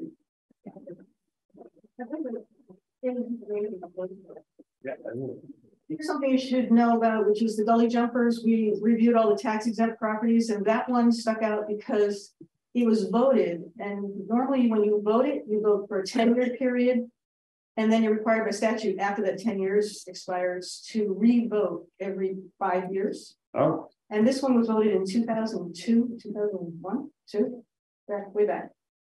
March 5th, 2002. And you can see it, I underlined the part on the floor. It was amended to say, so long as it's used for nonprofit recreational purposes. So the town basically said, we don't want to keep voting on this, just as long as they keep using it for that. But really the statute says it's got to be on the warning every 5 years. So we think you should put it on the warning. Because technically we can't extend them. I wondered what that was. I mean, I wondered who owned that.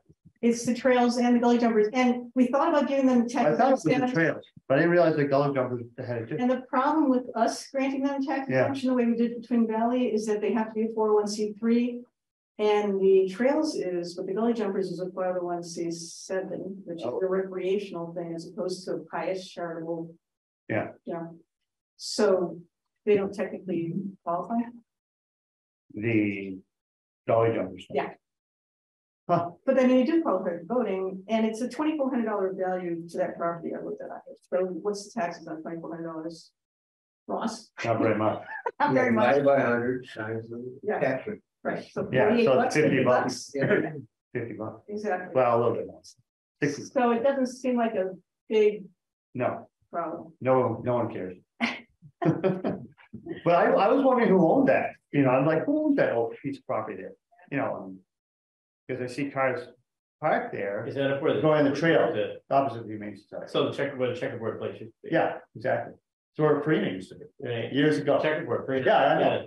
I remember it there. I remember it too. Holy cow! We should be in the nursing home. Yeah, probably at this point. Don't stay too loud. I know. Wow. Yeah. Okay. So then on the second side there. So what are the consequences if we don't vote on this? Then we're going to have to charge them $50 in taxes every year.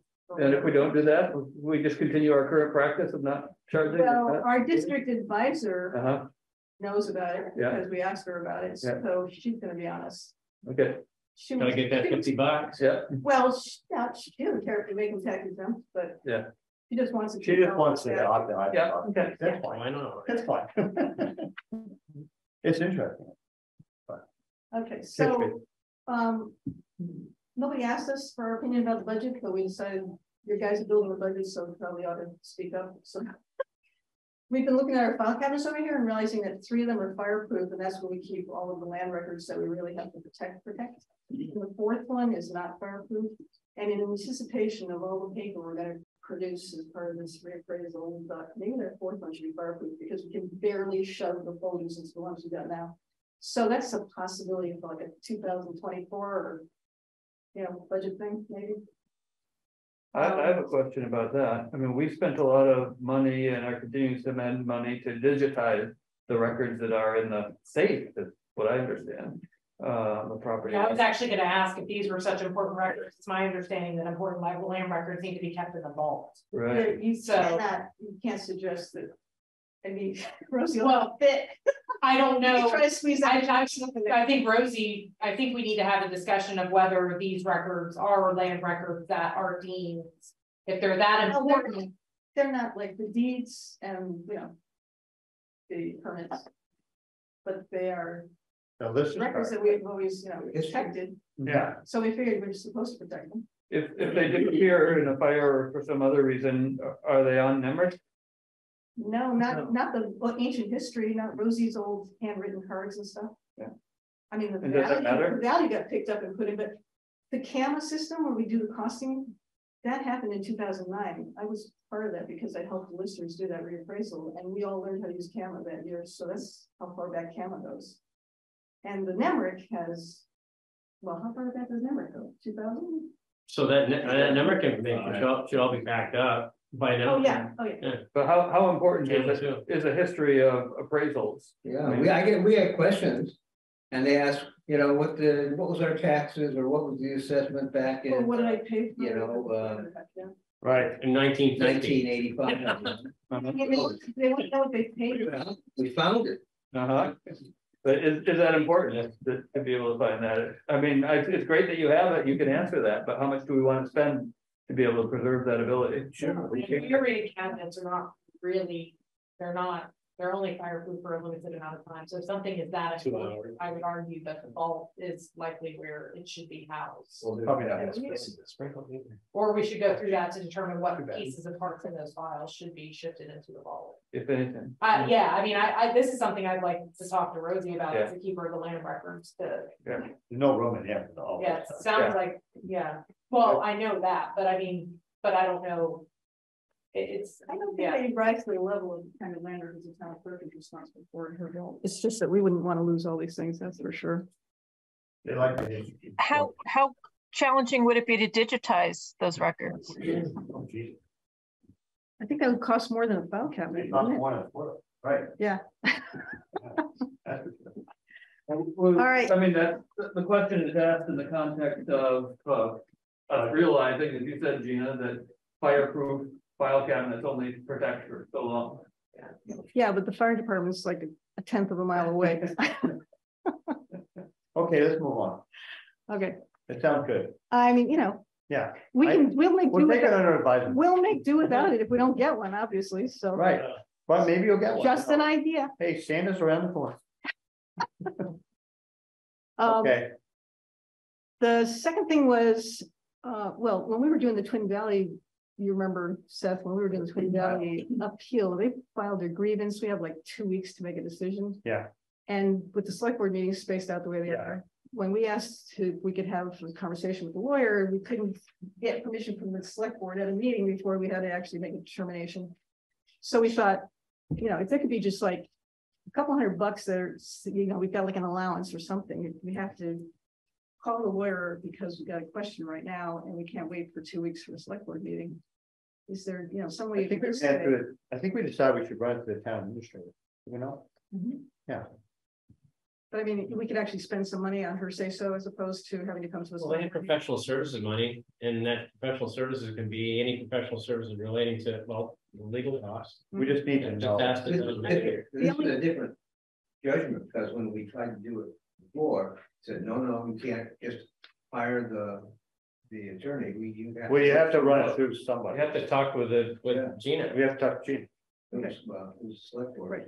Well, I don't think we've actually in the past gone to the select board for those type of activities. It kind of went through the town administrator. We just need a separate process. That works. And it works better with the town administrator. They're here all the time.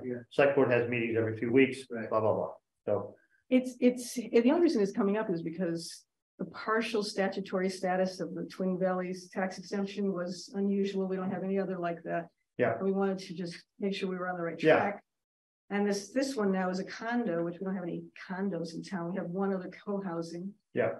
But they're starting to file deeds, and we want to make sure that all these moving parts get settled in the right place. Yeah. Right.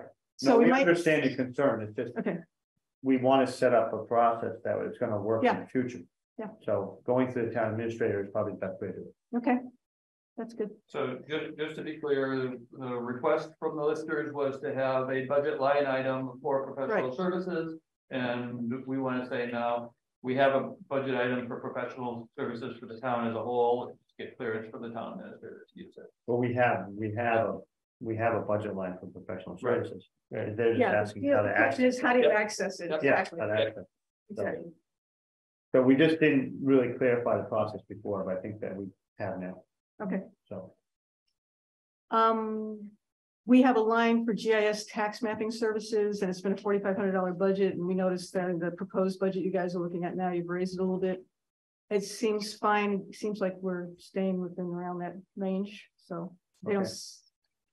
We're waiting for another invoice to come in, so I can't say for sure, but they seem to be under budget again this year too. So that's good. And then we were looking at our salary. We had some strange, unusual things happen this year, like new staff needing a lot of training, and then senior staff being out for 10 weeks. And so new staff having to sort of scramble and take twice as long to do things because everything was the first time. So the first 6 months of this year, we worked I think it was like 30 hours a week. Didn't you figure that out? 30 hours a week? It is, yeah, I told you that earlier today. Right. Yeah, the average has been 30 hours a week, but Right. it was 23. But we had originally, before, Ross went out, we had originally figured we would each work like 3 days a week, and we would always have one day where the 3 of us are here and a couple of days when there's 2 of us here, because the whole purpose of having 3 listers is when you're making a change of appraisal on somebody, you want to have a second opinion, and you got to have at least 2 people agree. So it's a good working practice anyway, and there's enough work to do. But that would be between 15 and 18 hours a week going forward. And in January and February, it's mostly site visits. And I mean, After February, after the end of February, we start. but I mean, it's So in January, it's 10 increase. Yeah, good. Okay. Because in January, we're going to be working on the town report. Speaking of the town report, now I'm putting my auditor hat on for a second. Okay. Because I asked Larry Burnham printing for what they estimated the costs of our book would be this year. And it's gone up enough that we've always been under budget, but I think we're in danger of being over budget unless you raise it enough for 2024. But I wanted to have a telephone conversation with them and understand it, because it seems like it went up like 12%. Which seems a little high, but I don't know. Maybe that's what it is. Or maybe they kept it artificially low coming into this year. I don't know. Yeah, but 12% is in line with inflation. Yeah, I know. So that means that their quote this year was like $5,687 plus postage. Last year it was $5,045 for the same thing. Wait, let me think. 56. Yep. Nope. I'm comparing 56 to apples and oranges here. No, that's right. Yes. So $600 more. And what's the budgeted amount for it? Sorry, I forgot to write it down. You got your budget in front of you somewhere? Oops, I got it. There we go.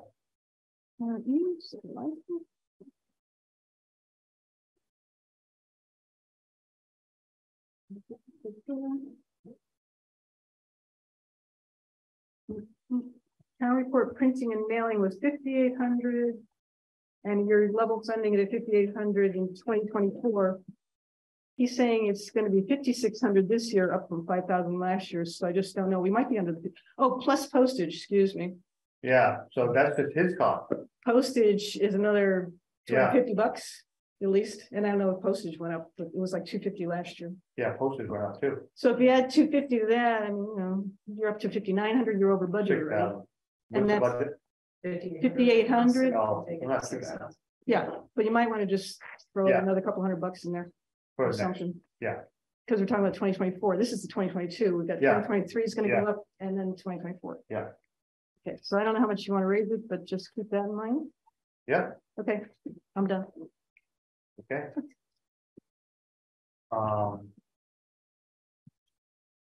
So that's the report. Anybody have any questions? Deb? Oh, she's right here. Oh, well said. Yeah. Me too. Carl? No. Judith, Amy, got questions of Deb? Okay.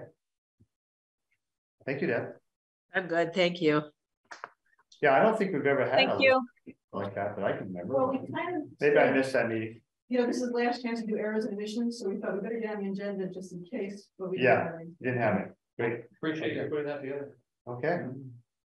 So we're gonna move on because we're running a little bit late. We've got people waiting. So the next thing on our agenda is the East Montpelier Fire Department meeting recap, which I couldn't attend, but who did attend now? Judith and I attended. Oh, that was it? Yep. Wow. Well, I'm sorry that I wasn't there. I wish I had been, but so what was the big news? I would say that I'll let Judith report. Oh, okay. Just a couple of things, but I'll leave the bigger news for the end.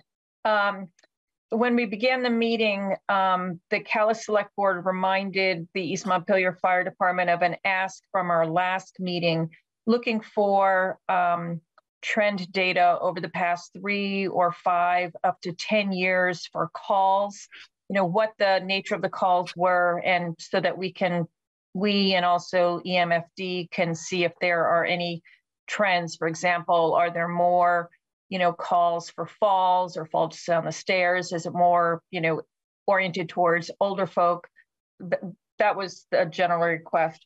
The second item that came up as we basically went over the budget, and one item that the Calais Select Board asked about or was curious about was Building 1, which they represented. The East Montpelier Fire Department has to heat, but East Montpelier uses part of the building.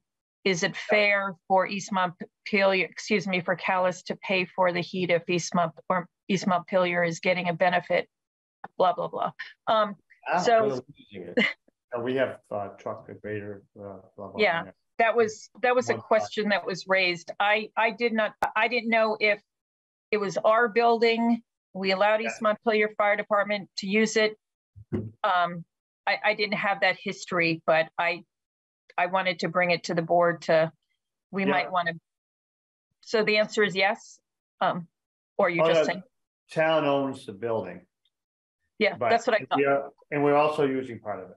Yeah, I thought it was a town-owned building, but I didn't want to make that representation until I was certain. So I think, we're okay. That will help answer that question. The big thing is. Does that help answer the question about the heating costs? Yeah, well, their question was, is it fair that East Montpelier, that Calais has to pay heating costs for a building that's housing a town vehicle? Right, and how did you think that question should be answered?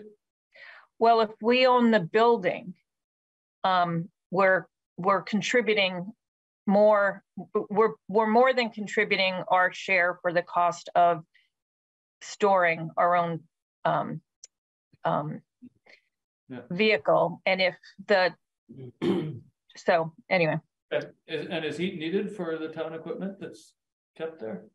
Not particularly. I mean, if they want to separate it, they can. The fire trucks need heat because they have big tanks of water. Yeah, I don't know what the temperature's kept at there. I assume it's just about freezing. Yeah, I don't know what it is, but there is some heat. It's not, There's a heating bill there. Yeah. Okay. I want to. The fire department. Well, the emergency services does pay the heating bill. Yep. And we each, pay our town share towards that. So the big deal was the budget regarding staffing, funding or salaries, which I wouldn't call salaries, they're actually stipends for the what is it called? Total salaries, which are actually the salaries that are paid. No, of the employees they don't have any employees that receive benefits. Everyone that works there and receives any funds receives a per diem, and they can't afford to pay benefits. They had two folk who were, it's difficult for them to meet the staffing of two people at the firehouse 24/7.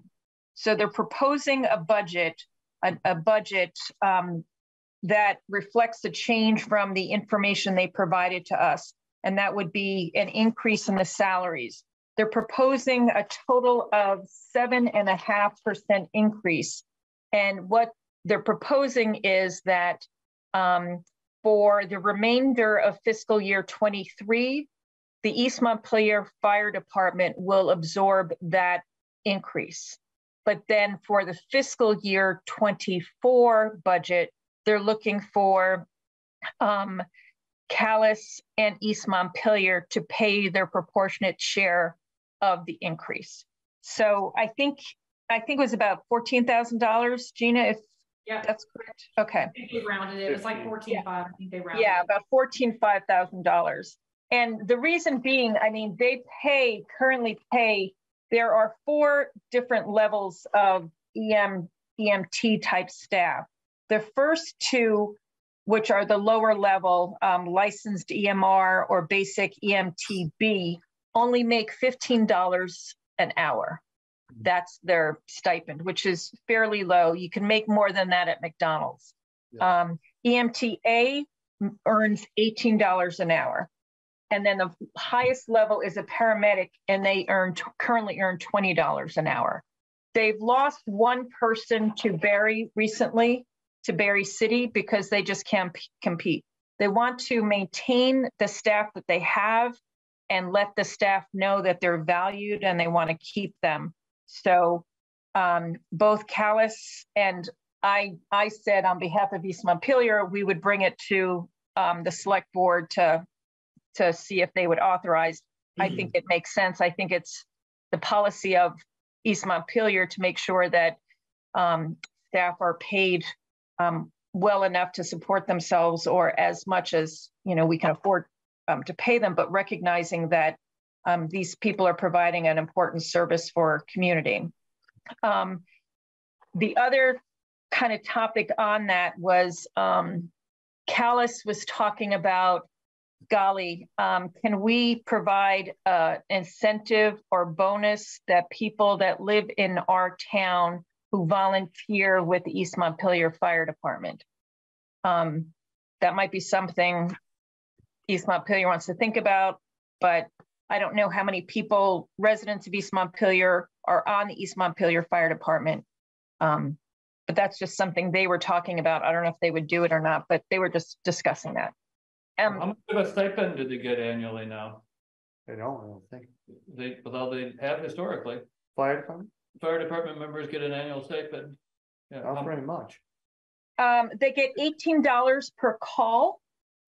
And if they attend 50% of the meetings and trainings. And I don't know what that number is, but it's not large. So some hundreds of dollars historically. I forget how much it is. Yeah, they never. I think they ever told us that. Okay. Yeah, they didn't give us the amount, but in order to qualify for it, you need to attend 50% of the meetings and 50% of the training. There's a volunteer stipend, but and again, you can get $18 per call. Right. But a call could last for hours. Yeah. So Gina, if I forgot something or got something wrong, no, let us know. I think the only thing that I emailed the select board about, and this was after the meeting and not mentioned during the meeting, was that Chief Larry Brett resigned in December 12th. That's the only other update. Right. Yep. And Albert Petrella is I spoke with Albert last week. Right. Oh, so okay, got it. So this isn't something that we should be worried about, Larry resigning? We've got it under control. We should worry about. Okay, good. Good to know. The whole thing is escalating out of control compared to what it was envisioned when they first came to the planning commission and select board about having this ambulance service in town. It was presented much differently than what it's evolved into. It's evolved into a very, very expensive organization for the town to support. And when it was first brought to us originally, it was going to cost us nothing, but it's evolved into a lot different. So I mean, so did Larry resign as a result of the cost? No. Oh, okay. Thank you. The department is pretty small, and I think there was some, what I hear like fourth or fifth hand, there's just people just weren't happy, and he just decided to resign and step away, retire. I don't know if you can make everybody happy. Yeah. And it's a small group, and I guess there were just some policies and decisions that were made that upset some people, and I think probably Larry just got sick of it.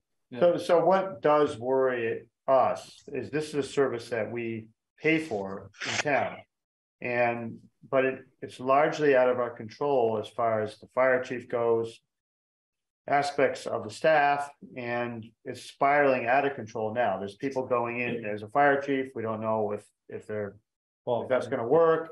And so we may want to take a hard look at this business model sometime in the future, and maybe take it more under the town jurisdiction. But that's a whole huge change that we may have to do, because it seems like there's a lot of dissension over there, and it does concern us because it's a service that we pay for and it costs us a lot. So Yeah, and just by way of history, the East Montpelier Fire Department was incorporated in 1964. And when I came to town around the turn of the century, there was tension between the fire department and the select board over how to provide services, how much town oversight of the select board, of the fire department services there should be, and that has continued. I don't know what the story was between 1964 and the turn of the century, but it's been a conversation, and we've had conversations about looking at alternative ambulance services to bring in to be stationed at that facility.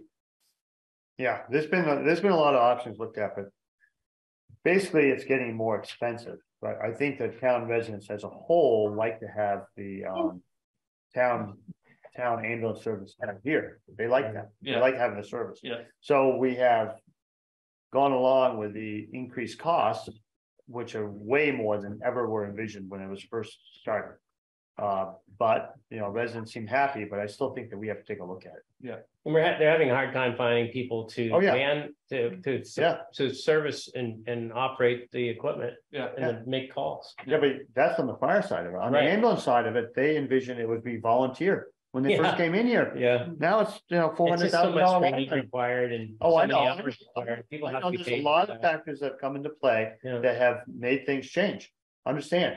But on the other hand, we have a duty to look at that. Well, for sure. Especially with what's going on over there. So anyway, we don't have the time to do it now, but thank you, Judith, for your thorough report. Yeah. I wish I could have attended, but I definitely will try on the next one.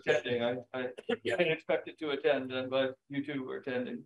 I just want to say about Larry Brown that Larry Brown has contributed untold hours to the fire department over the years. He's been one of the most active members in the fire department for a really long time. And the towns owe him a great debt of gratitude for his many years of service. His meetings, I thought, the ones I attended, I thought were very professionally run. Yeah. And I thought he was trying to make, some inroads on making the department a little more professional. And yeah, I don't know. I really don't know what happened. No, I don't know. It's all internal board stuff. Yeah. David Delcourt called me today about this topic. I don't have any information other than that he resigned. So I don't know if he will get some information. So I don't think so. He asked not to be Times Argus in case he does, but he asked not to be contacted. Right. So we can only hopefully we can respect what he had to say. Right. Yeah. Well, feel free to pass on what I just said to David if he calls you again. Yeah. Okay. So I think we should move on just because we have other people waiting and it's not getting any earlier. Let's see, review Central Vermont Solid Waste Management Annual Summary Financial Report FY 2024 per capita assessment. Didn't it's change. Consistent with prior year at $1. Okay, good. Do you have anything else to say? The executive director, our general manager resigned. What? She's going to be leaving January 6th. Oh, she's the one that replaced Catherine Gent, right? Yes. Yeah. Kathleen. Yeah. Kathleen. Right. You've been in the job for how long? Well, a couple of years. Oh, she was that long? Well, time flies when you're having in a pandemic. Just one thing I want to note in here, it shows that they're going to be over budget, or underfunded by $157,000. But that's the way it's been showing the last several years, but they never are able to staff fully. So they have good benefits, they have good pay. Yeah. And if they have a few positions that are open, they end up with a surplus. But the surplus is only on paper because if they ever get staffed up, they won't have a surplus anymore. They'll probably have a deficit. Right. Yeah, but the deficit's on paper. It's there, and it's as if they are fully staffed. Right, exactly. Right. But they're not fully staffed, so they don't really have a deficit. Right. But they will have a deficit if they get fully staffed. Yeah. Got it. So they're moving ahead with their household hazardous waste facility. We're trying to negotiate some prices on property. Oh, good. And they want to move ahead with that. All that stuff is an executive session stuff. But the point is that they have a person that's going to be just filling in as general manager, who's the assistant general manager, and we're going out for a search for a new general manager. So if anybody's interested, you want to be general manager, the Central Vermont Solid Waste District, I would recommend just getting your application in. Okay. Send in your resume. Okay. Okay, so yeah, I want to throw out there some information about the solid waste management district and our new representative to the House, Ella Chapin. I had a meeting with her a week ago or so to talk about, primarily to talk about issues from the Vermont League of Cities and Towns that wanted her to be familiar with. But I also brought up the issue that we've talked about a number of times, the solid waste management district, and the fact that it's easy for towns to leave the district or threaten to leave the district if there's something that the district's planning to do that they don't want to be part of and pay for. And that resonated strongly with her. I'd forgotten this, but she used to work at Central Vermont Solid Waste Management District. She has personal experience in witnessing this, and she definitely knows that that's an issue. So if we want to be part of a discussion with the legislature about that, we've got somebody who will listen with experienced and receptive ears. I think it's a little ridiculous with the state funds this organization now anyway. If you go to some other states, different counties have their own, like North Carolina, the county that my kids live in, that county taxes people to get rid of their waste. So you don't pay directly out, you pay it out of your pocket, but you don't pay it every time you go. Right. And it funds the whole recycling program. Right. It funds everything. You take everything that you have and you take it to the place and you can dispose of it there. Yeah. And I think in Vermont, I think they wanted people to be paying out of their pocket because they want them to feel the pain of the waste that they're generating, than just having some money come out of your tax. But the thing is, down there, they even have enough money, not surplus, but enough money available so that they can hire county employees to go out and actually keep the roadsides clean. I mean, you see them out there every day doing work there.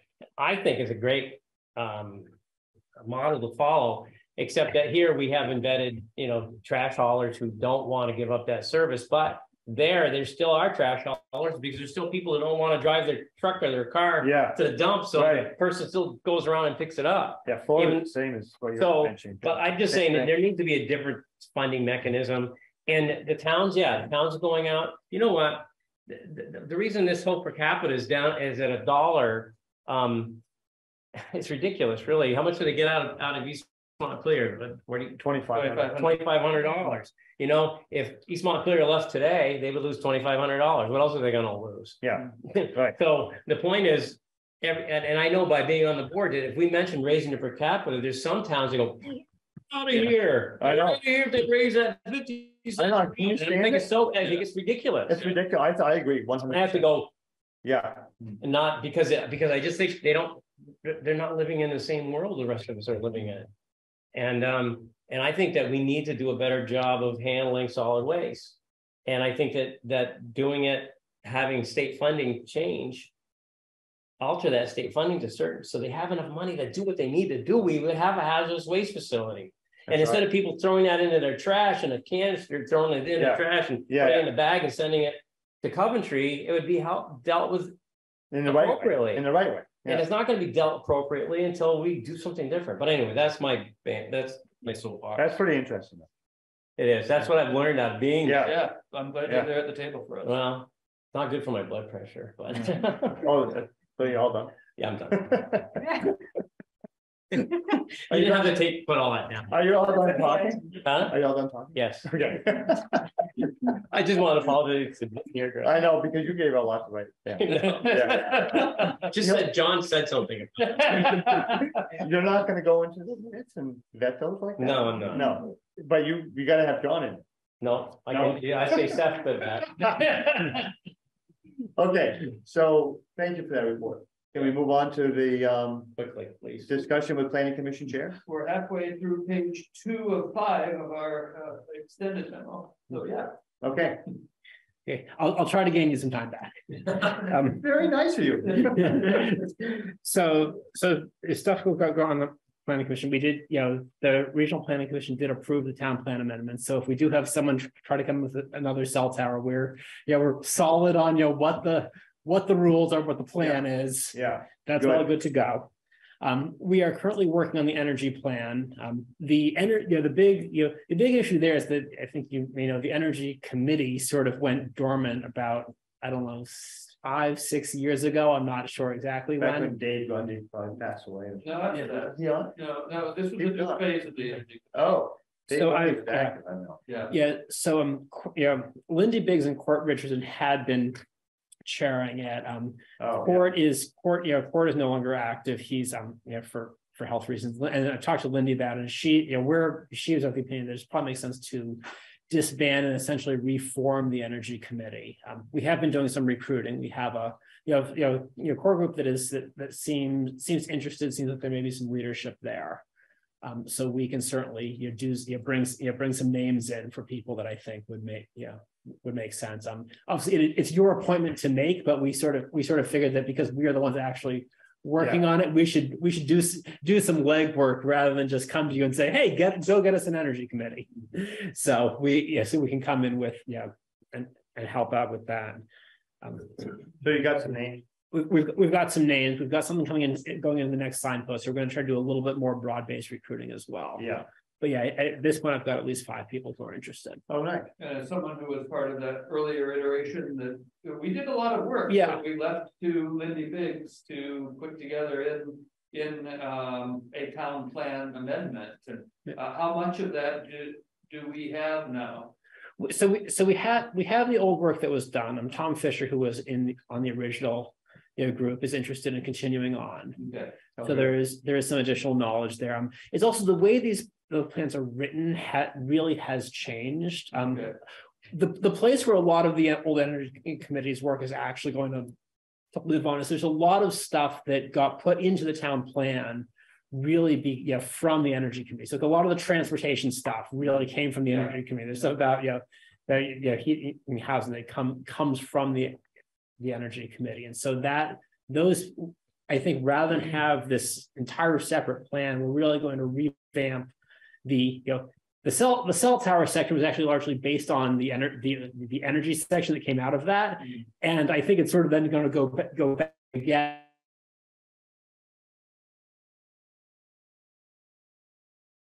Are required for an energy plan, but do that as a town plan amendment, so it'll be all integrated. Basically, what they want to do in order to have, with a big carrot for the town, is having an enhanced energy plan allows you to have a real say in the siting of large energy projects. But there's basically a provision that doesn't, basically to prevent a town from saying, well, we're going to come up with this criteria and that criteria and that criteria, and all of a sudden, oops, you can't put a solar farm anywhere. To say you have to identify enough land to meet your energy needs. If you're going to be allowed to say no, you can't do that. So for us to say, okay, we have certain areas we want to protect. Why haven't you gone and looked at the capped landfill? So correct me if something's changed or if I'm misremembering something, Zach, but the idea is right now, if somebody comes in and proposes a large energy project in East Montpelier, we can't point to the town plan and say, there's something in here that whether it's scenery or whatever, we can't say, hey, there's something in our town plan that means Public Utility Commission, you should not give these guys a certificate of public good. The PUC doesn't really have to pay any attention to anything in our town plan. Whereas if we do put that section in, then they have to give us, I forget what the term of art is, deference or substantial deference. They have to pay attention to the town plan in their planning, in their approval process. Yeah, and the one case where we did oppose a large solar development and lost, it actually wasn't about scenery. It was about the fact that it was a piece of land right outside the town center that had approved septic system designs on it that we, and it was, and that we wanted that as for development because it wasn't one of the few places in the center that could do wastewater. Yeah, partly because we didn't have an approved plan. Yeah.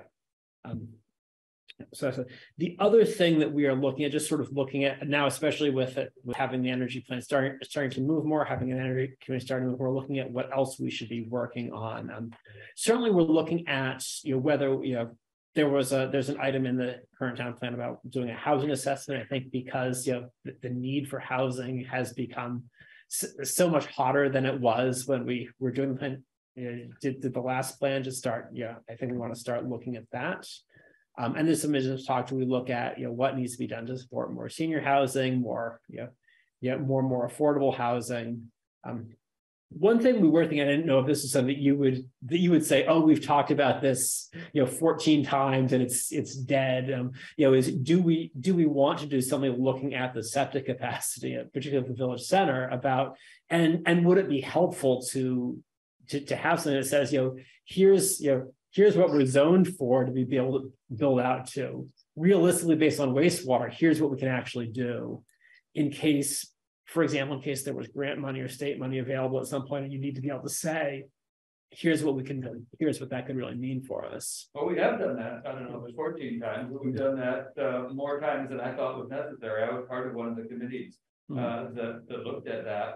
And at that time, we just found prohibitive costs. I think there were like 3 studies that were done. We found prohibitive costs for either decentralized wastewater treatment here in the village that would then you'd have septic tanks at the houses, but then you'd have, because there were septic tanks first, you'd have very small pipes. Yeah. You could then go to a nearby field and use the field as a septic field. But that cost pretty close to the cost of bringing out the sewer from Montpelier. And Montpelier would love to have more users on their water and wastewater plant because it's overbuilt for their use, but it costs a lot to extend the pipeline from there. And it was like 6 of one, half a dozen of the other, and both were very costly. Now, at that time, we were thinking, okay, the era of the 70s and 80s, when the federal government was giving a lot of money to municipalities to put in water and wastewater, that's over. We aren't getting any money from the federal government. But now we just missed the boat on some ARPA funding or some infrastructure funding. I don't know, there was some funding handing out to municipalities announced in the last month or so. That we just missed the boat on. So maybe we should be in touch with our contact at regional planning or our contact at VLCT about federal funding to see if there are opportunities for using some of that and dust off some of those old studies and see what information we might want to get to update them. Okay, I don't want to take too much of your time. Carl, does it make sense for me to touch base with you outside of the meeting just to try to get some of that history? Yeah, and see if I can. We've got files on that. Yeah, and it was millions of dollars. Yeah, I knew the cost was prohibitive. I didn't know if there was something that could thinking about like how to make the case or how to push private. I hadn't realized there had been that much work done on distributed systems and sort of like how to push private developers into doing this. I'll talk by a lot of analysis. Okay, what's maximum build out we could expect given the zoning here, future developments in zoning, how much wastewater would that generate, where would you build the system and so on. Pretty detailed. Okay, I'll touch base with that. The last thing that we've been thinking that I sort of wanted to get your temperature on was, we're looking at the next town plan will be due in I think May or June of 2026. So we're a few years out, but sort of we're thinking about if there's no one, I don't believe there's anyone in the town, any group in the town that really sort of looks at the town plan and says, okay, so we put all these action items and the things we want to do, how did we actually do on them? There are, I think, 126 action items in the town plan. The planning commission itself has a role in about 40 of them. And so I don't know if it would be appropriate for us to sort of take on a role to sort of start to go to the other groups and say, okay, so here's a thing that was in the town plan. Have we had movement on it? Is it something that we want to take on in the next couple of years before the next planning cycle, or were we a little too ambitious with sort of all these things that we put in? But generally, the planning commission will vet those action items and say, oh, this didn't happen. Yeah. But you're saying you would go directly to some of the people that would be more responsible for those action items and ask them directly rather than just saying, oh, it didn't happen. But you're going to go to the committee and say, why didn't it happen? I hadn't really thought about exactly what it was going to mean. And honestly, I think there are certain things that we don't necessarily know, all the things that are happening. Right. And so I think it would partly be a check-in to say, okay, so we had this, in the plan, does it make sense to keep it on the list? Or are there things we should know about, why it, I mean, some of those things probably ought to come to this attention. It's like, Well, remember that process that Bruce set up and did for a while with us? Where he identified the action items from the then current town plan that the select board had responsibility for implementing. And then we just spent some meetings going through them and deciding, okay, what have we done here? Have we done enough? What are we gonna do? Maybe when we reconstitute after town meeting with the new select board, we should have a priority setting session where we look at the town plan amongst other things and say, hey, what are we going to do in the next year? Well, they could identify some of the items that they feel that they have some responsibility to, and some of the items that we would have more jurisdiction over or more input, and bring those to us. So we don't have to look through the 120. Yeah, and I think to do a little bit of prioritization of like who's really the primary, for because we don't have the authority to like to have final sign off. Like I think like almost everything the planning commission is listed, the select board is also listed on. You're not you're not going to be the ones dealing with the 20 zoning items on there. But we are responsible for some. And those are the ones that we should probably be brought to our attention so we know what to do.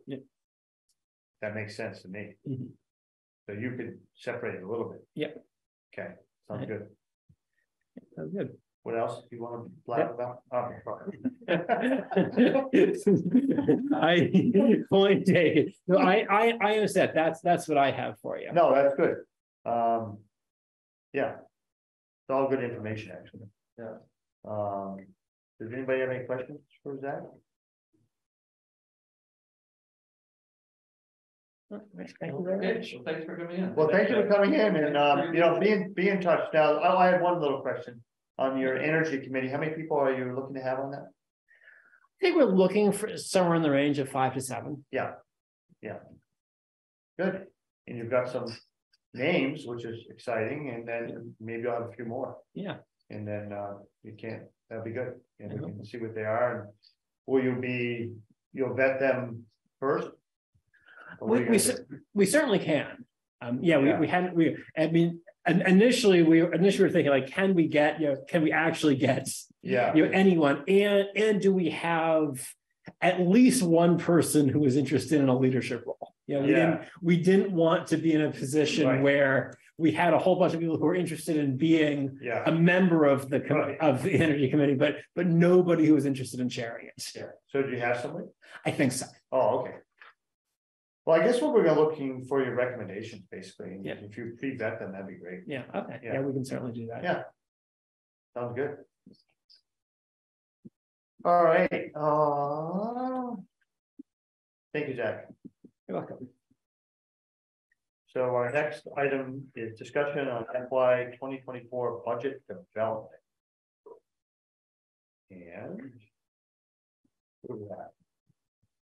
So just provided you a bit of I think everyone in the room and on the video kind of understands where the costs, what the driver is behind costs. Primarily it's staffing and benefit costs. Some adjustments for obviously higher costs today, and then adjustments for the latest budget from the fire department for both fire and ambulance. I have reviewed the budget with Guthrie also for their sections and then accordingly. One thing that kind of came up today, and the conversation was Deb mentioned something about their hours. She asked me how the listers were trending against their budget, and I said, well, you're certainly here more than for what the budget was outlined for.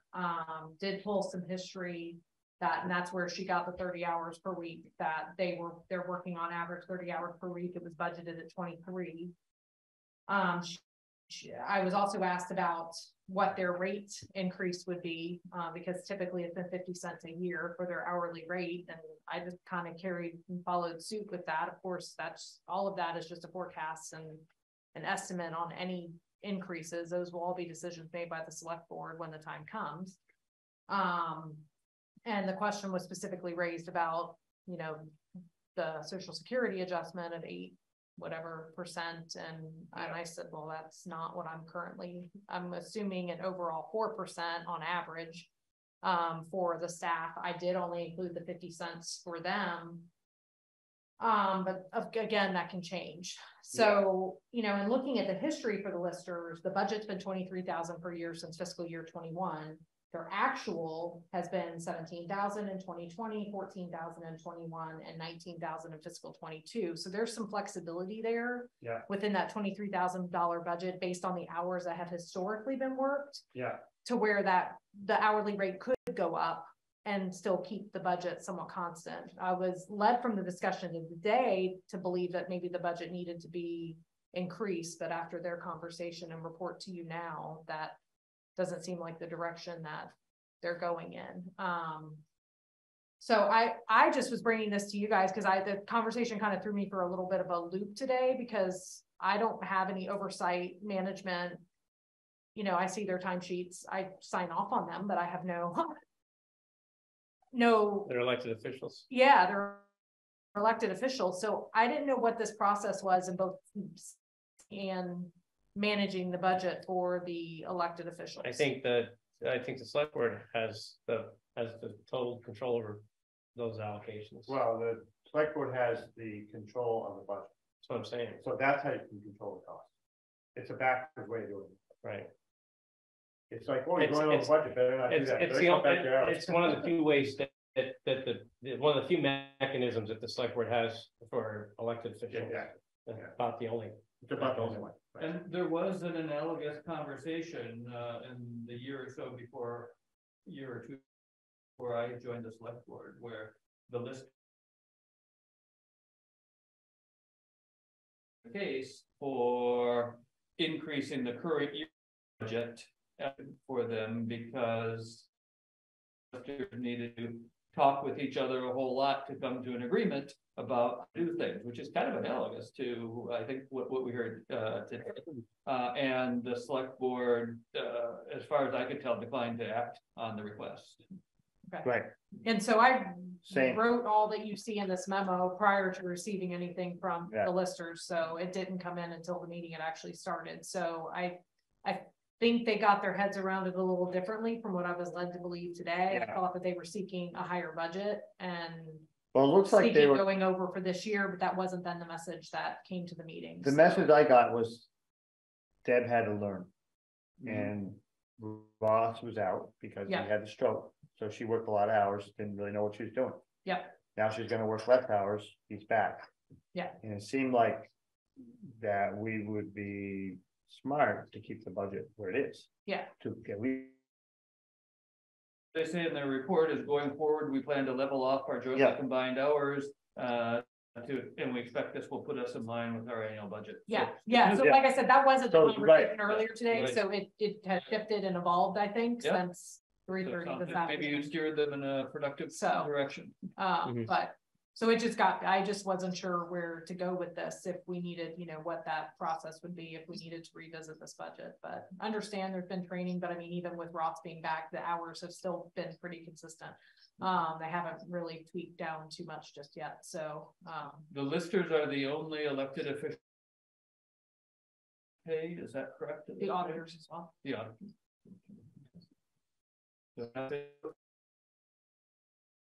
I think so. Okay. Yeah, I think we better keep the budget where it is.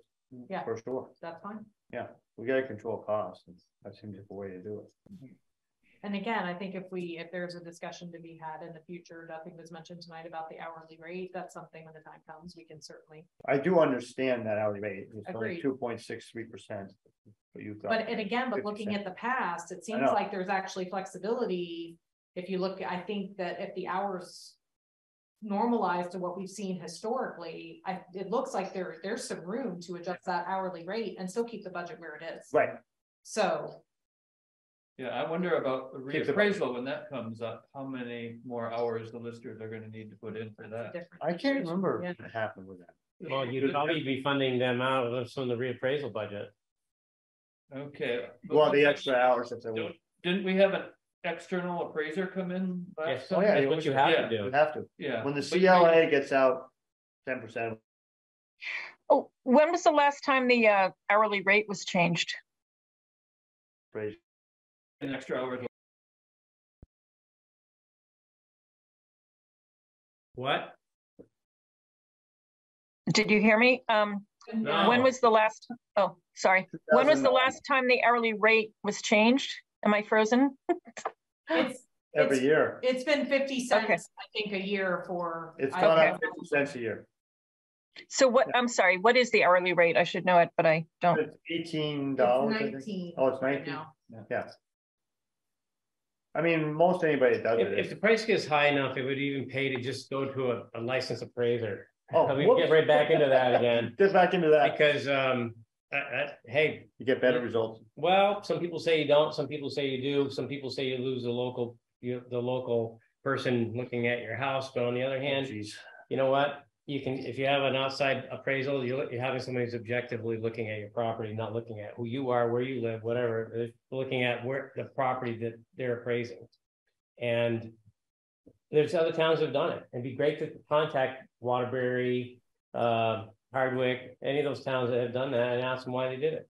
One thing I learned in a conversation with somebody who does that for a living is that there's a hybrid model available that I wasn't aware of before, and that is you retain your elected listers and they participate in the tax appeals, but the work of maintaining the grand list is done by the professional. I think at Hardwick they kept one lister, okay, to work as an interface and to actually be the kind of front person going up doing the appraisals and stuff, but did not utilize any of the other positions. They couldn't fill them anyway. They couldn't find anybody who wanted the job.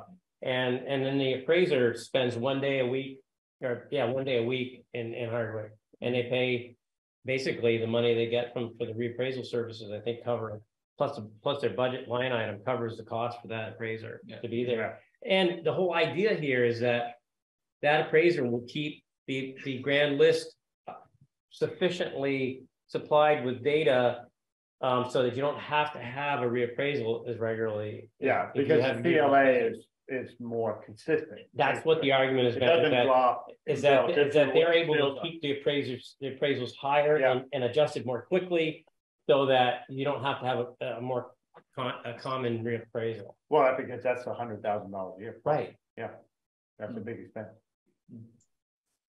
The reappraisal. Oh yeah, it's over 100,000. Right. Yes. So if you keep your common level of appraisal more in line with sales, then you are not state mandated to have a reappraisal. So you're getting that's the whole idea. You're getting a payback by having a professional service provide the appraisal. So does that mean that between townwide reappraisals, then the average person might get a letter saying we're changing the valuation on your property because of what sales in the area? We've seen what's going on.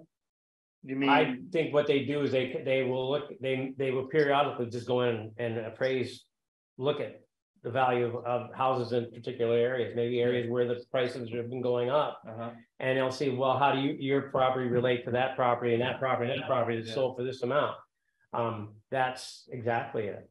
Okay. Well, so wait a minute. This is getting off subject. Yeah, we don't. Right. Okay. But actually, I know a little bit about the subject, but let's not get into it. Yeah. Okay. That's a good question, though. But no, they don't chase sales though. You can't chase sales in the town. No, it has to be, and it's over a period of time, and it has to be an end of hand. You know what they call them? Yeah. You might. Yeah. Arm's length sales, and some of these aren't. So anyway, these it's a profession.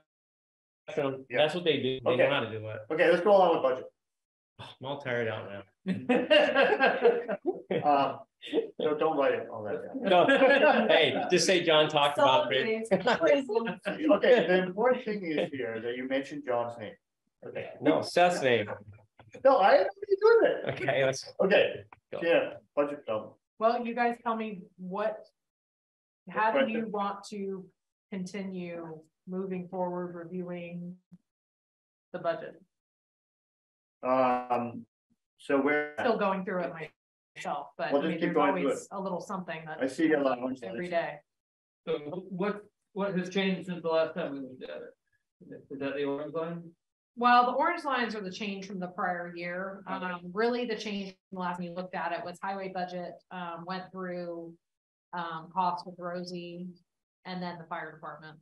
Those are really the big changes. And then there's just little things that have been trickling in you know, the per capita from solid waste management, you know, as I get information like that, then I'm updating numbers if something comes in.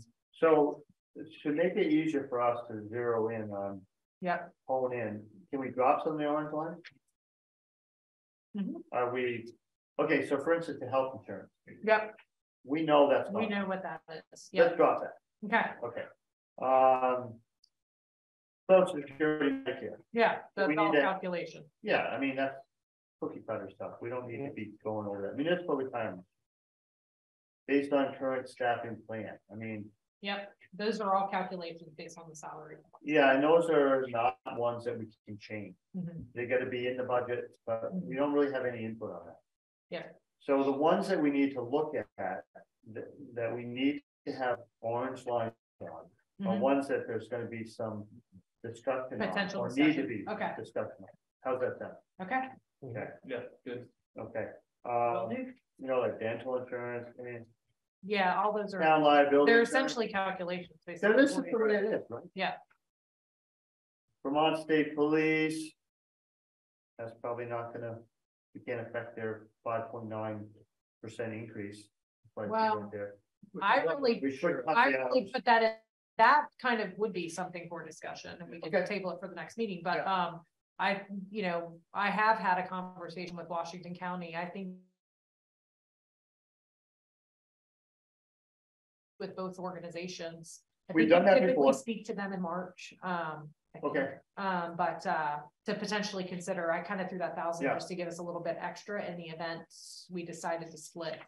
Well, typically what happens in March is our call is that Vermont State Police comes in and says, here's what we can do for you. Here's a contract, you sign it, and we do. So you've been in touch with Washington County already, correct? Well, it was only because there was an issue with the school, so they have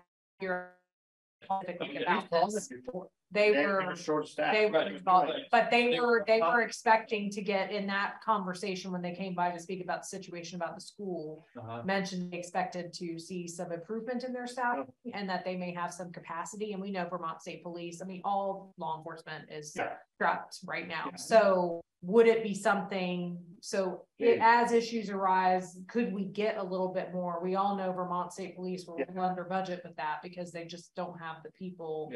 But for purposes of budget, put in 5.9%. That's all we need to talk about. Right. And then with the sheriff, what if we have them in February? So we get a little bit of an idea of what our options are. So when we but is this a realistic number? 5.9% increase. Depends on how much they can actually spend, how much time they can spend in our time. Yeah, it is. So a lot of these are. Yeah, that's fun. I mean, you're estimating what you think. You don't know. It's a big estimate. You hope you don't need to use the money too. You know? And sometimes we hope we don't have to. Yeah. Okay, so external audit, you've got 4.4%. Yeah, that's a complete guess. I just, we technically can go and look for a new auditor this year. I mean, I don't know what the costs will be from Sullivan Powers, and we like them, but. So that's a good number. Office custodial. What's everyone think? Office electricity, you're just going with? Yeah, I'm just throwing some adjustments in there. They're going for 14, they want to do a 14.9. Well, that's fine. I mean, I'm just trying to make some suggestions to narrow our focus here on orange lines that we're going to discuss. Right. Where do you typically hone in with the budget that you dig into? We don't. Okay. Well, most of what happens with the town budget is you see there's going to be annual increases, and especially now they're even worse. But for things like insurance and power, nothing. And, a lot of these are all fixed costs that are going to keep increasing a little bit, but they are fixed because they don't go down. Yeah. And so we know that, so we just try to add in what we think will be the increase. And Washington Electric's going to go up 14, almost 15% this year if they get the rate increase. Yeah. So that's going to impact a lot of insurance. No? I'm just shaking my head. Yeah.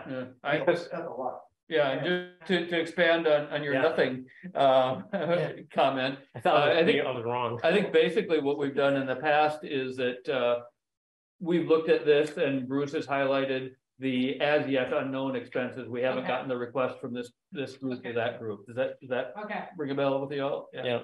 Well, the other things that can happen too is like, how much do you want to contribute to the capital fund? You know, this year, that's always a point of discussion. Yep. And if it's 15, if you want to go up a percentage rate or whatever, you figure out what that's going to do to the tax rate. Yeah. You know, Yeah. if it's a big, so. And That's flexible. And in the past, if you'd raise your budget 3% a year, you know, with the inflation the way it was, we were fine. We didn't have to dig into it. We just looked to see if anything was out of place. Right. But the thing is now with the changing, you know, the inflation and everything, I think we're doing really good to keep some things at 11%. Well, I was gonna say, I mean, I haven't really jumped things too much because I mean, the salary costs kind of were enough and we know what those are. Yeah. Other things I don't just want to go and Yeah. drop 15% across the board because that may not Right. So be on necessary. so on the bond interest, it looks like That's a calculation. it looks like it went down. Because there's an amortization schedule. for Right, that, so because the interest we are, right. is inherently So we dropping. don't need to look at Yeah, that though. yeah, okay, IT maintenance yeah. I just increase do a due to little new extra. Yeah, hires, so that's okay. Moderate increase in the GIS mapping services, 5.6%. That's yeah, I don't believe we get anything specifically to tell us what that costs, but I'll Okay. look. the software you've got up going 20%. Is that the software in the office? That's website, it's, yeah. Yeah. it's running various systems.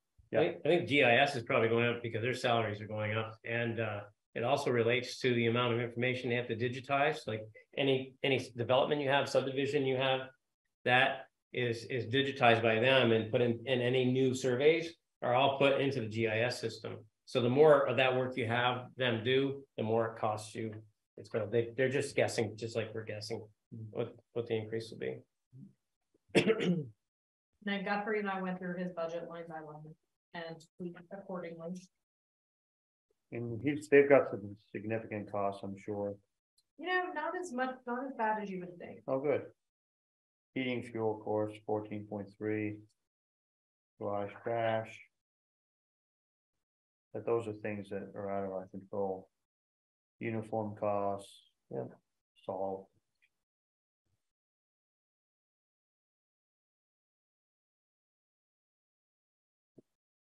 I see the mulch went up. Yes, that has gone up. Hmm. And then I think we know now the voted articles funding requests. What's that? I said, I think we know now the voted articles and funding requests. Yeah. Right. Tonight, so Yep, that will all get updated as well. Yep. I think you do No, a good job. I think you're doing well. Yeah. I think you can drop a bunch of lines. Okay, To be honest with you. I will do that. Yeah. And bring up stuff that's, you know, that you have questions on Okay, or controversial, you know. But Okay. those, you know, there's a lot of stuff here. It's just the way it is, you know. It's Okay. like, okay, And we've seen some of it anyway. We knew. right? Yeah. We knew a lot about it anyway. Yeah, so what do you want to have this again, Yeah, that maybe shows up just new Yeah. things that you've identified, that's what I think. and not the old things, because we're aware of them already. yeah. You could just maybe use a different color, but. No, orange is fine. Oh, you're saying blue and orange or something? Whatever. Zip it up, John, zip it up. John, you're pretty mouthy. You have a lot to say tonight. Well, It's okay because I know the goal. John. So, in the town meeting warning, or Yes, are we talking So- about that now? No, we're just finishing up the budget. Okay, I was actually taking your words, Carl. I think Yeah. when we first went over this, you said it starts out very yellow and then it gets less yellow as we go. right, So right. my question tonight is, how can we start getting it less yellow?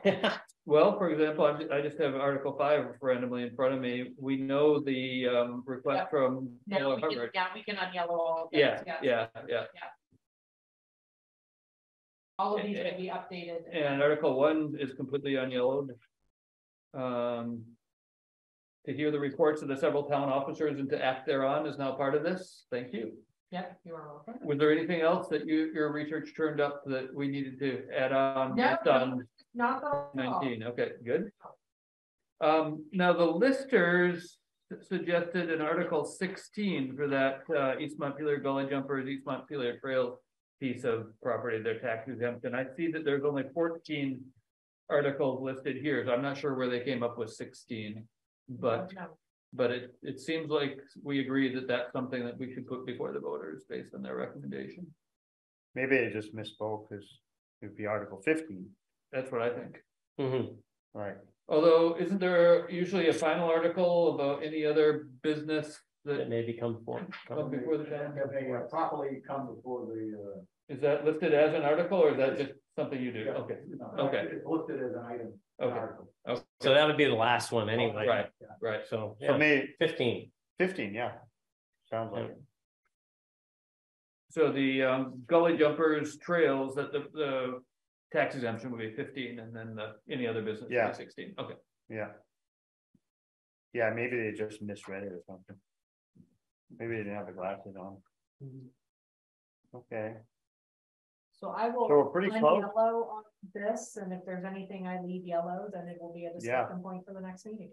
Awesome. That sounds good. Awesome. So on the town forum.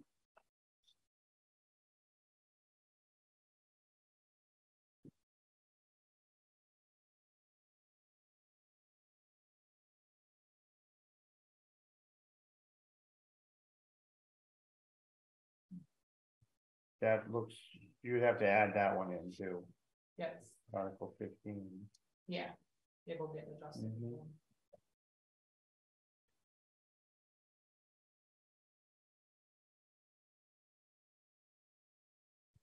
Okay, so let's talk about the times, right? Wasn't this what we were talking about before? Is if we're gonna do this at a regular meeting, we're gonna have the town forum first, correct? You guys had discussed also doing like opening both the select meeting and. Yeah, that's why I'm bringing it up, because if you have a set time for the adjourn, then you've got to start the next meeting at 9 o'clock. Correct? Okay. I mean, you can't set the time for adjourn because if no one comes to the town forum. So you mean we need to have a somehow flex. So we would open we can open the select board meeting and the town. I wasn't going to suggest that. That was when Carl suggested last time. Yeah. But what I'm saying is if we have a set time here for the town forum to end, that means that we can't start a select board meeting before that. Right. So you want to have no time. Right. Right. And probably none of these items have any times on them for the town forum. Is that right? Well, the beginning is okay. You could have the. Yeah. But nothing else. Right. After that should have a time. Just like town meetings. Yeah. Okay. Right. Because we want to be able to open our select board meeting anytime we're done with this. Good catch. Yeah. Okay. Okay. Because that's the problem we had before. I was like, well, let's do the select board meeting. No one's we here. have to say right. So that did not work. Yeah. All right. Okay. Okay. Anything else? Okay. Looks good. Hey, we're getting there. Yeah, we're getting there. Discussion on 2022 select board annual report. So this is your letter that goes into the town report. It's our report, right? And traditionally, Seth writes a wonderful. No, I don't write, but I can. But it'll be very short. Some people want some ideas that we would be talking about. Because obviously I was not here for essentially How about the Center majority Roads, of that year. sidewalks? The sidewalk improvements, we went a whole year or so now with new sidewalks. Wouldn't that be nice to just say, just. We already talked about the sidewalks. Okay, well, how about improvement to the town office? How about transition of town staff? I think that's a big one. That's the biggest one. That's a big one. I just throw them out there. I throw it against the wall if it sticks. Did you just notice we got sidewalks? They've been there for 3 years. I think it's nice to sit back on them. No, we've had this big turnover in office staff, and that's huge. And we want to thank first of all the people that were here. Yes. Yeah, and we want to thank people who took the jobs and are working for us now. Of course. And to say how lucky we were in this tight job market to find highly qualified people for the position. We did better than a lot of communities. Okay. Yes, Callis wants to meet with me. Yeah. Okay. They can't get. Callis wants to meet with you. I got an email today. They want to understand my role and. Well, they're having a hard time. The representative from Callis was talking at the Central Solid Waste Management meeting about how they can't find people and kind of this. Who would want to work for them? They've said they have interviewed enough We can't people and disparage even another offered the town. position with no success. Yeah, I mean, we're an easy town to work with. We're a fun group to work with, and we pay well. That's the secret. That's right.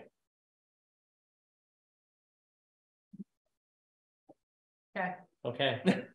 I will put some things on paper and bring that to you. Okay, so seriously though, are there any other accomplishments that we want to pat ourselves on the back about?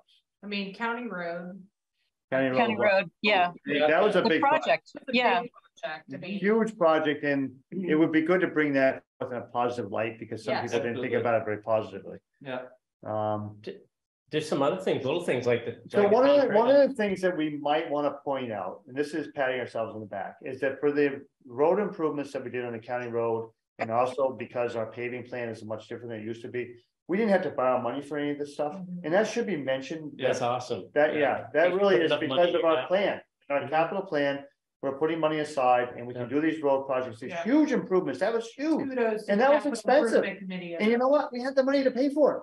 Right. Without having to borrow. Right. And that's gonna be more huge. critical as we move forward. That's The more money you have in amazing. the bank now, the more you're gonna make on it. And the more you have to borrow, the more you're gonna pay on it. And they're saying, don't be borrowing money now. Interest rates are high.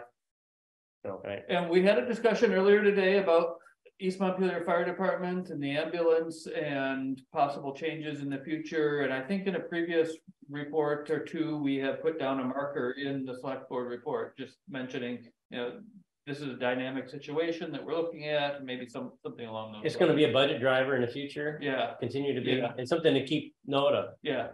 well, okay, so that's a touchy subject.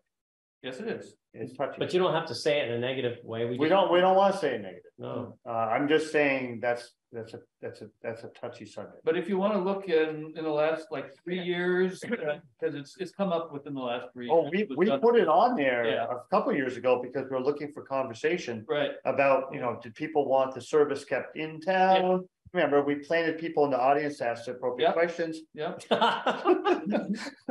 Before he was on the select board. Yes. Yeah. I don't know. We'll have to see how that comes out in But it's an important driver of our budget, and it's I a understand. long-term concern. And Yeah. it's just something for us to keep before the people. Well, we wanna make sure that we keep having a good service. Yeah. Okay, think about something else besides that. So I'm thinking, how about the trails and our continued support of the trails and That's whole hum. What do you want to talk about that? because I think that bridge. How about just talk about the bridge? That bridge down there that's going to. Yeah. That's gonna connect the trail all the way. The bridge finally got done, and that's a great thing. I think that's really good, yeah. Does Gina even know where that bridge is? The cross from Montreal, the bridge? Walked on that bridge. Okay, I just wanted to make sure we weren't talking off subject here and didn't know. And that goes right along with our continued support and increased support of Wrightsville Dam, Wrightsville recreation area. Yeah. We want to hear about that too. We supported financially the construction of the bridge. You probably know that. Yeah, we contribute money. Yes. Yeah. Any news on increase in population in town, building permits, anything like that? It's been pretty flat. Okay. Right. We have a lot of new population, new people. We got one person trying to put in 4 houses on San Francisco. Is it 4 or 3? On the San Francisco, what's that called? Kitchen development. Kitchen table. It's Ryan Kitchen or whatever. Yeah. How many is it? 3? 3. But people are fighting that. Well, not anymore. Oh, they were. Well, they were fine, but They got very quiet at the final meeting. Thank God. Yeah, I went to that meeting. That's 3 houses. That. I understand the general population increase. Yeah, not much. Not much. But you know, if we can keep getting too much land development land in town. Too much what? Land. There's too much land trust land in town. Not enough lots for people to sell. Yeah, it pushes up the price of available land a lot. $10,000 an acre. 10,000? Oh, come on! I just got a price on 5 acres, 100,000. It's a lot more than 10,000 an acre. That's $20,000. Just looking at a couple of recent offers, 10 acres are going for $99,000. Couple lots, couple That's pretty reasonable. But at the same time, I mean, Zach didn't mention it. I think he was referring to the solar development up by RB's, talking about the one with the septic field. Right, the one right down here. I thought to the home center. Well, okay, he said it was near the growth center, and I thought this was in this home center. But anyway, the point that I wanted to make was we have this solar field that went in up at the home center, taking up I think 6 lots. Yeah. And at the time, we expressed some concern about residential lots in the village being used for that. But on the other hand, we said, hey, these have been on the market forever and nobody's wanted to buy them. And the guy couldn't sell them. And you have Malone's development down here. They'll probably end up being what, 8 houses or so? Where? Malone. Pat Malone. Isn't he going to be building a bunch of places over there? Where? On the land that you can't build anything on. No, we can't do that. Well, what do you think he built a big gate down there for? Vontaine put the gate in because he thought he could do something down there, but he can't because it's in a flood zone. He can't. He thought he could. But it's not all in the flood zone. It all is down below. But that land up there is not. But you still got to push the septic uphill. They have pumps to do that every day. I know they do, but it's expensive. So maybe it's worth it. I don't know.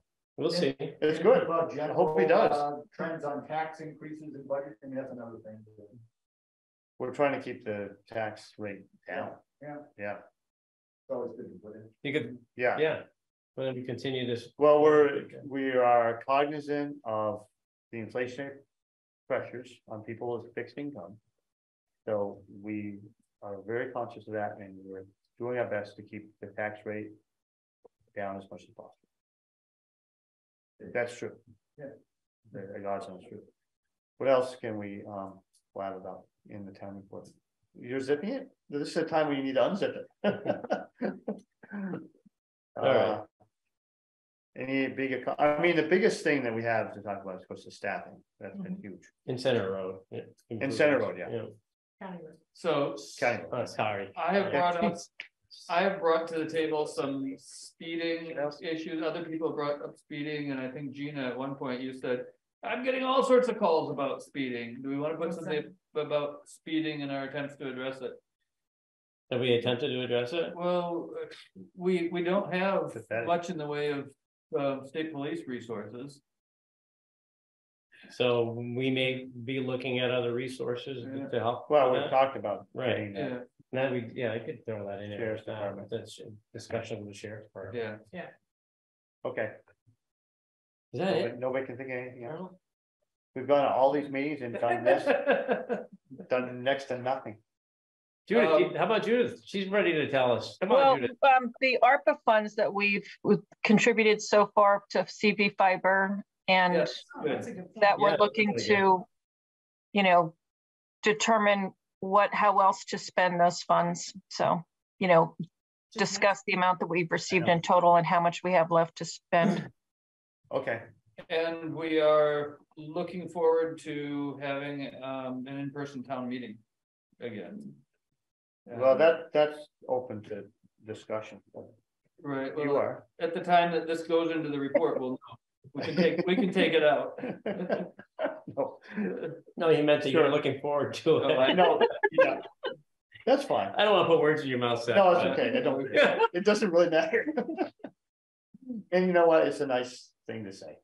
And that COVID is still a life-changing force in our community. And you're going to talk about that. Yeah. Okay, so let's move on because we're running late and we're getting slap happy, and that's not a good thing. Yeah, it's almost like bedtime. I know it is, and it's reflected in what you're saying. So the next item is discussion on ARPA funds, to Judith's point.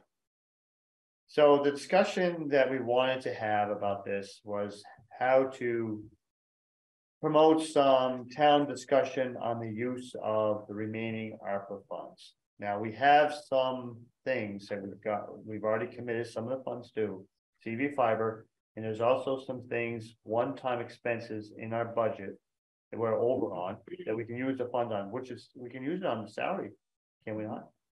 So have you identified the ARPA funds that we're going to already committed to using? I have not identified a detailed list yet. No. Right, because we gave 100 to CV Fiber. What's the total that we have? Just 780. 760. Okay. Okay. Did we commit anything besides the CV5? No, but we do have some budget shortfalls. Expenses, Okay, you know, okay. the land digitization of records, Right, the yeah. staffing costs, you know, there are Just things about everything eligible? The way that we had the general pretty darn close. Yeah, Yes. I mean- It's a pretty wide net. and stuff that matching for federal funds, is that eligible or not? No, Okay. I don't think you can. Can't use federal funds to match federal funds. That's usually the case, yeah. But one of the things that you can do is you can use it for some of your general expenses. And then you take your tax revenue that you took into for the general expenses and put that aside for a project they identify. Right, but we That could buy wouldn't gravel, go- we could buy gravel and salt with it. Yeah. Yeah, which is not a very imaginative way to use this. No, but then you have that Towns are offsetting basically expenses, you know, I mean, it is certainly, the only caution there, of course, is, you know, certain things like if you've hired people, unless you're planning to let them go at some point, it's a temporary fix. So Right. I know. Yeah. And CT has been cautioning Not a good idea. about it's not watch covering your budget, Yeah. because at some point you're gonna have to pay for that, or you're dramatically changing. So Well, you could hold but you could hold future, you know, you could hold your expenses down for a couple of years with ARPA money, but that third year, I'll tell you, it's gonna go. that's a bad idea. It is. But really what we need to do is identify how much money we have that could be thrown in a project and just keep it simple for everyone to understand is we have this money available for a project. Even if the ARPA money can't go to the project, you can shift your tax revenues and your, you know what I mean, is you pay for your expenses with the ARPA money and then, so you just gotta identify those projects. It can be a shell game. We have the mechanisms to move that money around. And we've talked about maybe using some of that money for the town, new town. I wanna use it for the town garage. That's my bottom line, but I'm just one person. That's my opinion. So. Well, do we want to go out to the public and ask town folk what further ideas or? That was the question. Yeah, I think so. I think it's a good idea for us to identify priorities that we see as a select board and throw them into the mix and then invite other people to come up with other ideas. Yeah, we can do that. Endorse our ideas. Whatever. I mean, we can put downtown garage, we can identify some other things. I don't think that we should identify the shortfalls in the budget as, I think we need to make that decision ourselves. If we want to put 30, 40, $50,000 into some of these shortfalls that we have, these one-time shortfalls, and we can balance our budget, we can do that with $50,000 and we can do that ourselves without asking the general public. Should we put $10,000 for somebody, blah, blah, blah. That's ridiculous.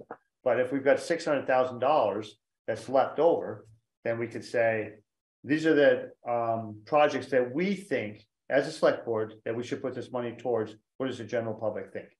We can do that. Or do we want to start the other way? We have this money. What are some ideas the public has? You know, so that can go in the mix of what we're thinking about versus this is either way. Okay. Yeah. Either way is fine with me. I mean, I always worry about putting out too much because you get a lot of requests that we're going to have to go through, but I mean, I guess that's the way it goes. What is that's just a danger of that? Yeah. What is this bit about a consulting firm assisting municipalities in managing ARPA funds? How would they do that? So they can assist. I haven't gotten an incredible amount of detail because I kind of just keep pushing them off because I haven't heard of a lot of towns going this route, at least from what I've seen. A lot of times it's sad. A lot of their documents are always talking about wastewater because, you know, they're trying to find ways to help use ARPA funds and help get grants. And it was initially identified. You know, which is a big thing that a lot of municipalities throughout the country are doing. Obviously, that's not necessarily as directly related to us. I mean, I guess it could be, but it hasn't seemed like that's been the hot topic. So that's really what they're doing. They can help query your community, but like I said, I haven't delved into an incredible amount of detail, and the only thing when I have had conversations with the VLCT experts on ARPA is they've said, just keep in mind that's ARPA money of yours, it's just going out for consulting work. Do you really need that? Your select board can already identify the things that you need to be doing. Are you just basically giving 10 to 20 grand away? That is of your ARPA funds that's no longer staying in your community, and that's one reason I haven't been good idea, right? Pushing this a lot because Michelle and I have had very brief conversations about it. we both agree that between the two of us, we think we can handle this and the reporting of it and whatnot. So Yeah. And we'd rather keep the money in the community. So Yeah. I just thought I'd mention it because it has come to me. So if you were interested in pursuing any additional information on this, we certainly can, but. No. That Yeah. sounds good. Okay. So I guess that boils down to identifying how much money we actually have each time so maybe what we need from you is what are the budget items that we need to fix with ARPA money? A one-shot thing. And then how much money will we have left? And then the only other question is, how are we going to reach out to the public? Are we going to mail a questionnaire? Are we going to talk about a town meeting? What are we going to do? Are we going to do a mailing? Put it in with the ballot? Why don't we, John, you mentioned earlier a questionnaire about MSAC at town meeting. Why don't we do something at the town forum and town meeting to try to get some ideas? Maybe have that as a basis for kicking off discussions and then a public forum after that. Oh, at the beginning of our forum? Not after town meeting day. Oh, after town meeting? Yeah, have us after we've had a chance to look at what people have said and written down, then a public forum. So would you have a handout? I mean, Judith, what's that, Judith? No, I was trying to understand the timing. So introduce the idea before town meeting, but actually get the responses and the input after town meeting. So are you suggesting generating a survey prior to, or maybe handing out town meeting, or even with the ballots, and then asking people to submit them, you know, at town meeting or within a week or something, and then we'll review them? I'm just following up on what you suggested. Yeah, there's lots of different ways to do it. What I was thinking was having a discussion of it at the town forum and a written survey at town meeting. I hadn't thought about sending it out with the ballots. That's what I think we should do. I think town meeting is too narrow an audience. I think if there's no legal problem with us doing that, and we're paying for the ballots to go out, so I don't think there'd be a legal problem. Then yeah, that's a really good idea. Like Bill Doyle used to do surveys. Yeah, I think if you put it in with the ballot that you mail, you're going to have more participation. Yeah, yeah. So I'm not against the town meeting thing whatsoever. Yeah. I just think we can't just target town meeting attendees. Right. We have to target a wider audience. Right. But then, yeah, in terms of the timing, I was thinking that this would be a way of kicking off the discussion of generating ideas. Yeah. And then we would have another discussion in person, online as well, afterward, after town meeting. Mm-hmm. Does that make sense? It does to some extent. The only thing is, you know, in some ways it'd be better, in my way of thinking, if we had targeted projects already. Judith is the other side of it, which I understand completely what she's saying. Well, she's saying we could have targeted projects. I like, no, she's saying that just put it out there and people will have ideas, right? Which is not a bad way of doing it, except that it's all over the place. So which is okay, except that if you could target people's reactions to 6 or 8 projects, or maybe the survey, you know, these are the types of, you know, whether it be, you know, infrastructure or whatever, you know, types of projects, or providing them with parameters for what would qualify. I think that you have to have some parameters and some sort of something, structure. How about this for a parameter? Plainfield, when they put out their call to residents to come up with ideas for the ARPA funding, they said, here's where you find our town plan. Our town plan has a bunch of action items in it. Based on those action items, what specific proposals would you make for using the ARPA fund? Well, you can draw from that. Yeah. And you know, maybe have a catch-all saying, if we're not imaginative enough to think of something for the ARPA in the town plan, what else would you try to sell it? But try to keep it within the parameters of all the work that people have already put into thinking about the future of this town already. Yep. Okay, so I think you know, because it's getting late, I think we've got some ideas. Yeah. Yeah. Okay. Okay. So because I know we've got other things to talk about. It's already 9:30, and Gina's already has a few things she's got to work on with the ARPA, targeting the budget items that are in shortfall. We should start with that first. But we've got some time between now and town meeting, which is probably the time. If we mail out a survey with the ballot, you know, we've got a couple, 3 months. Yeah. So, Yeah. Okay. Okay, so access permits. We've got a couple of those to look at. Yeah, these are both related to a recent subdivision that was approved by the DRB.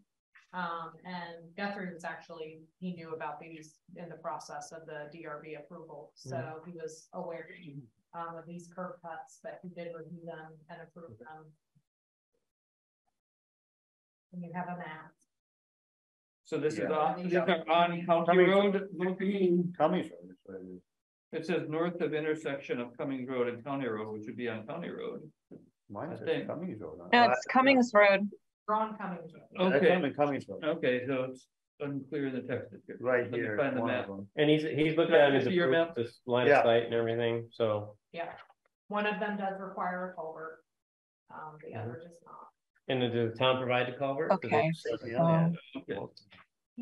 Lot 2 subdivision, lot 3.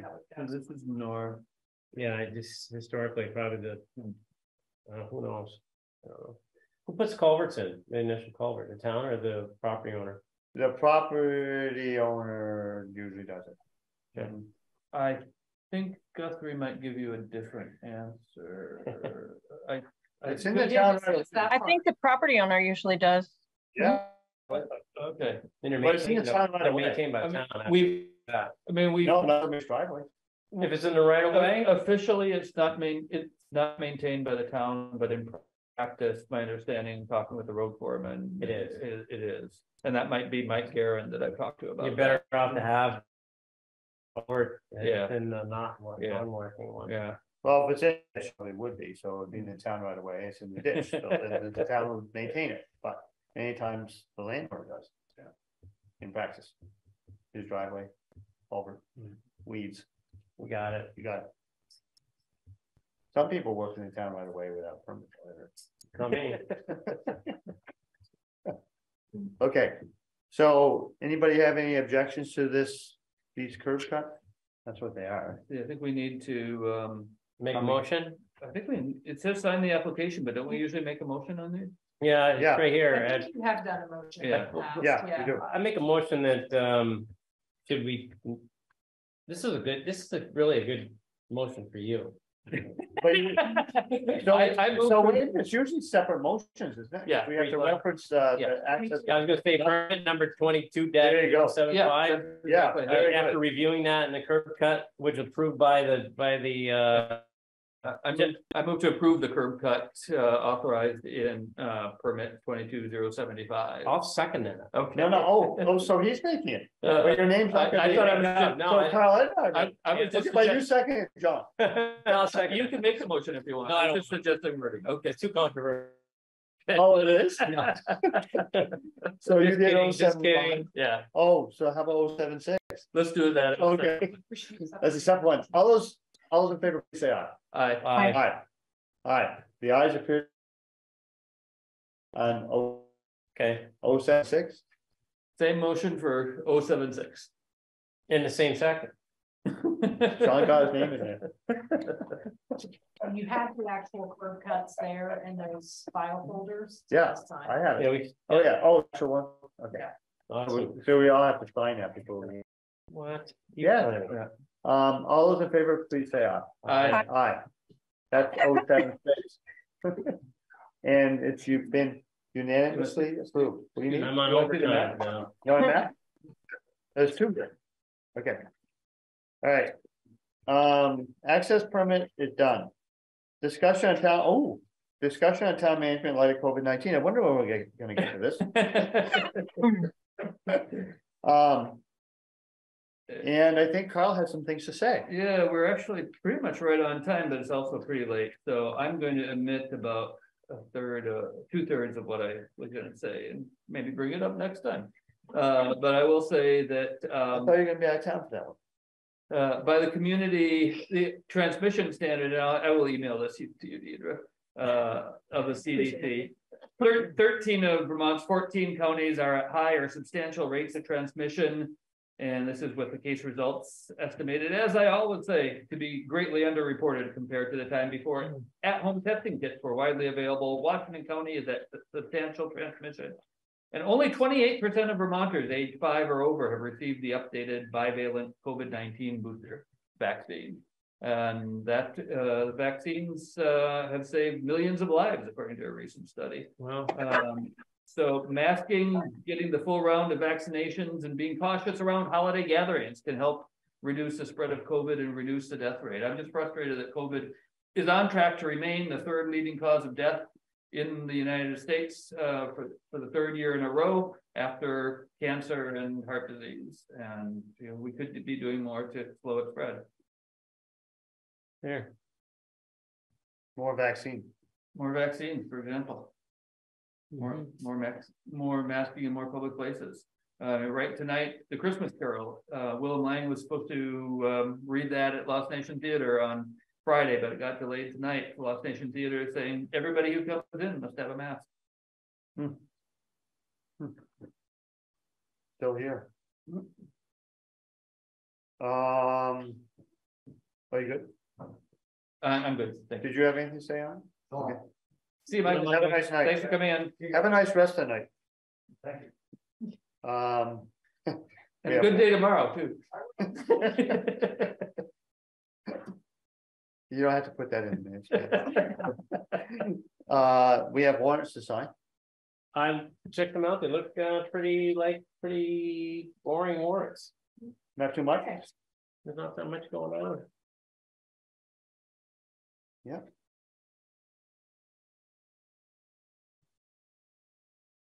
So we occasionally there's people who don't have the funding or have a family present that can help, and we need to pay for the burial of a person every now and then.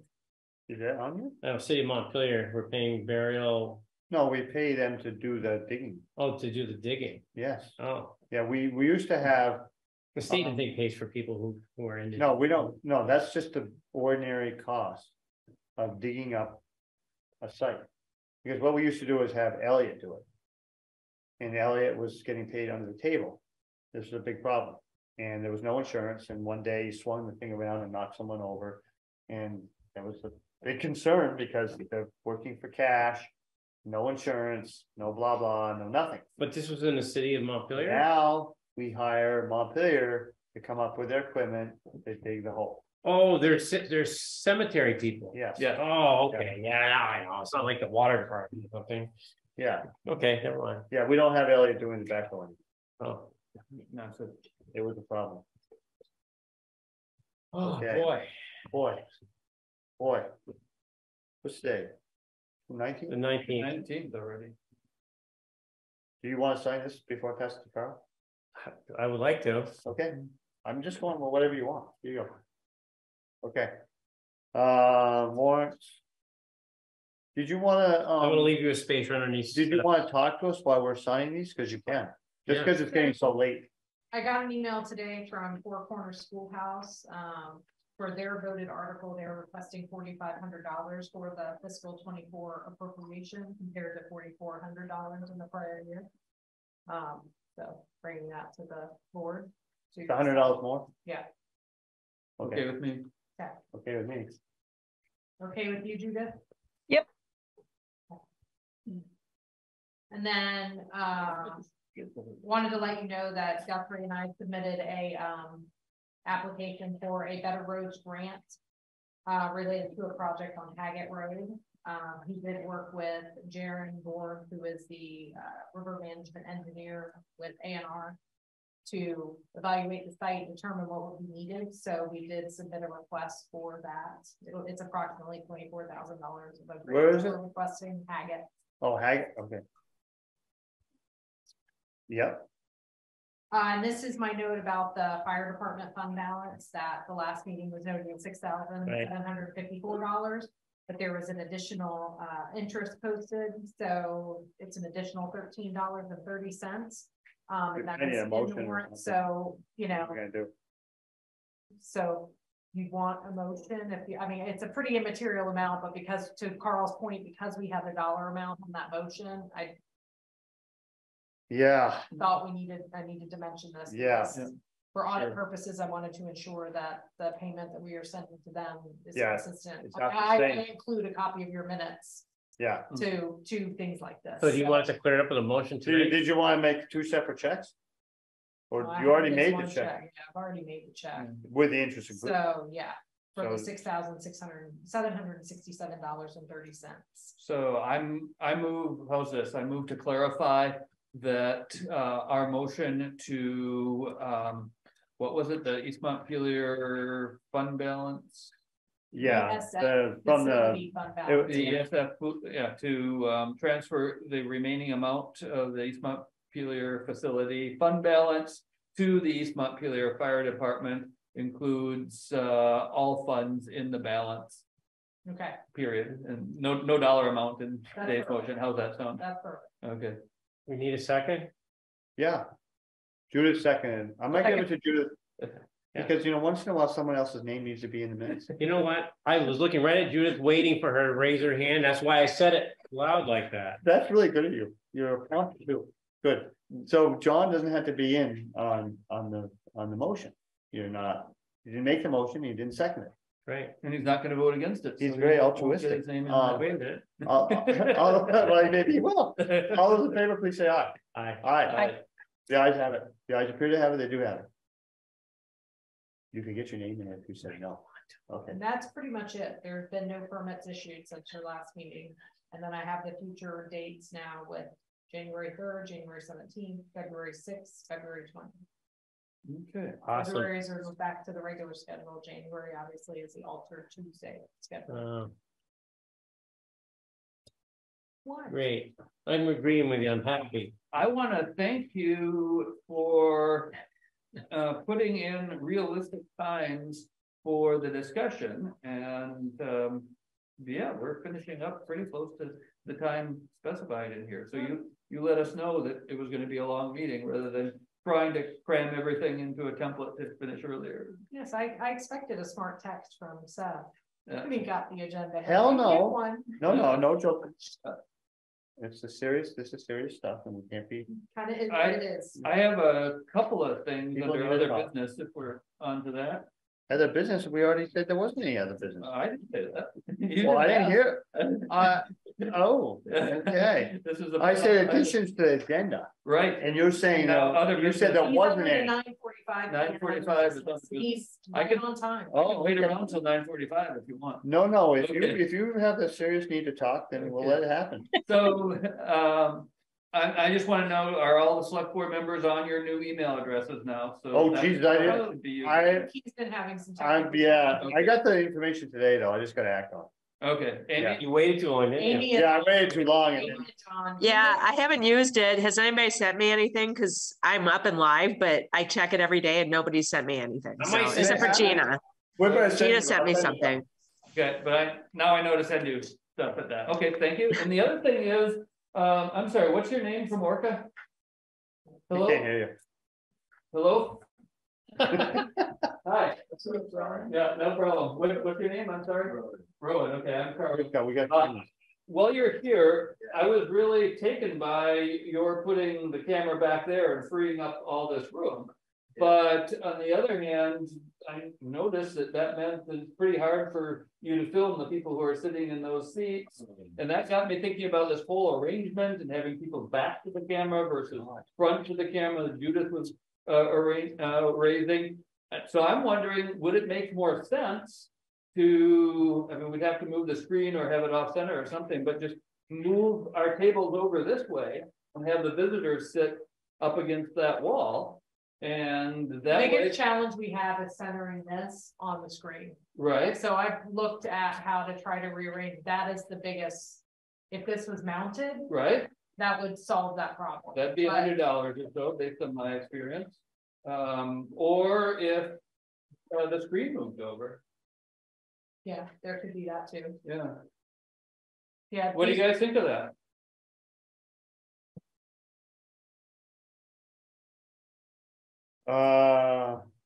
Does anyone have? I'm ambivalent. I'm Likewise. I'm ambivalent. I'm frankly too tired to think about it. Me too. Yeah, okay, fair enough. I've gone past the stage of thinking, now I'm just reacting. Yeah, fair And enough. I hear you. I'm the same way. Be in this space. Yeah. It would be finding someone who can help do all these things that you're describing. Mounting, I'm not climbing up there to mount that. So, and trying to find people these days is easy. So, I could mount, I've done that at my house. I could mount that. What if, I don't know, just set up over in that corner or over in that corner and just shot this way? I think there are a lot of different places the camera could be. Yeah. I think there's a lot of angles where nobody's back will be. Okay, well, let's just keep this discussion going. I'm okay with my back, but. well, and at some point It's- that will move back out of Yeah, right. the That's true. scanner. So it's gonna get us more. But it needs to go back into my office, Right. but until I can go through the hoard of information that is in my office right. in You need to preparation sign for the new furniture, it needs to stay. Yeah. where it is. Right. But it's a It question. actually can't work right now because it's on a slanted floor. I didn't want it put on this floor at all in the Okay. first place, because I knew that was gonna mess it up. Oh, boy. He's got to sign. So it's a question of courtesy to our visitors and courtesy to our people who are watching online. To have their faces easily visible. I don't have a problem. I just think that you could do it by being there or there. Maybe. The other thing that would help, and I had a conversation with the other Orca gentleman that was here earlier. I asked if they had any towns that were actively using an owl. And he said they actually have one. And he said that I have not pursued ordering that because I just needed to figure out where it's even going to go. I mean, this isn't exactly a conference room table, so it's a little difficult. And he said that they have one, and he said that they could come and bring it and mop. Like setting up in our yeah, room. I don't know if other folks have participated in meetings with OWL, but the perspective is kind of funky. And for those who are watching remotely, I prefer the gallery that we see on Zoom versus the OWL, because everybody is smushed. That's been my experience. Whereas here, I can see everybody in the conference room. Yep, I might see their back, but with OWL, they kind of choose vantage points and they kind of change they kind of smush people together, and it's hard to really see each individual person. That's just my. I haven't ever used one. I've just heard of them, and I've heard good things about them. I like the idea of having Orca come in and test that out. This setup we have here is not very efficient for a lot of people. I mean, we can try it. This camera that you're seeing us through is a webcam that's supposed to be mounted to a computer. It's not a camera. But it's doing pretty good. It does pretty well, right there. what it is, but we've got cords everywhere. We've got Bluetooth speakers that some people have had difficulty connecting to in here. So that's what I was trying to get, something that could be a one-stop shop. Yeah. Well, maybe we can try it and see what people think. Yeah, another option is there are cameras. We use those at the Unitarian Church in Montpelier. I think maybe Montpelier City Hall has something similar that mount on the wall, and they are very good at moving in and rotating in all directions. Oh yeah, a true video conference camera, absolutely. That's what I've experienced. That's a lot more. It's a lot more money. It is. Yeah. Okay. Hey, what's next? What do you think's next? I think it's adjourning is next, and I move that we adjourn this meeting tonight. A second. Don, all those in favor, please say aye. Aye. Don, you got your name in right again.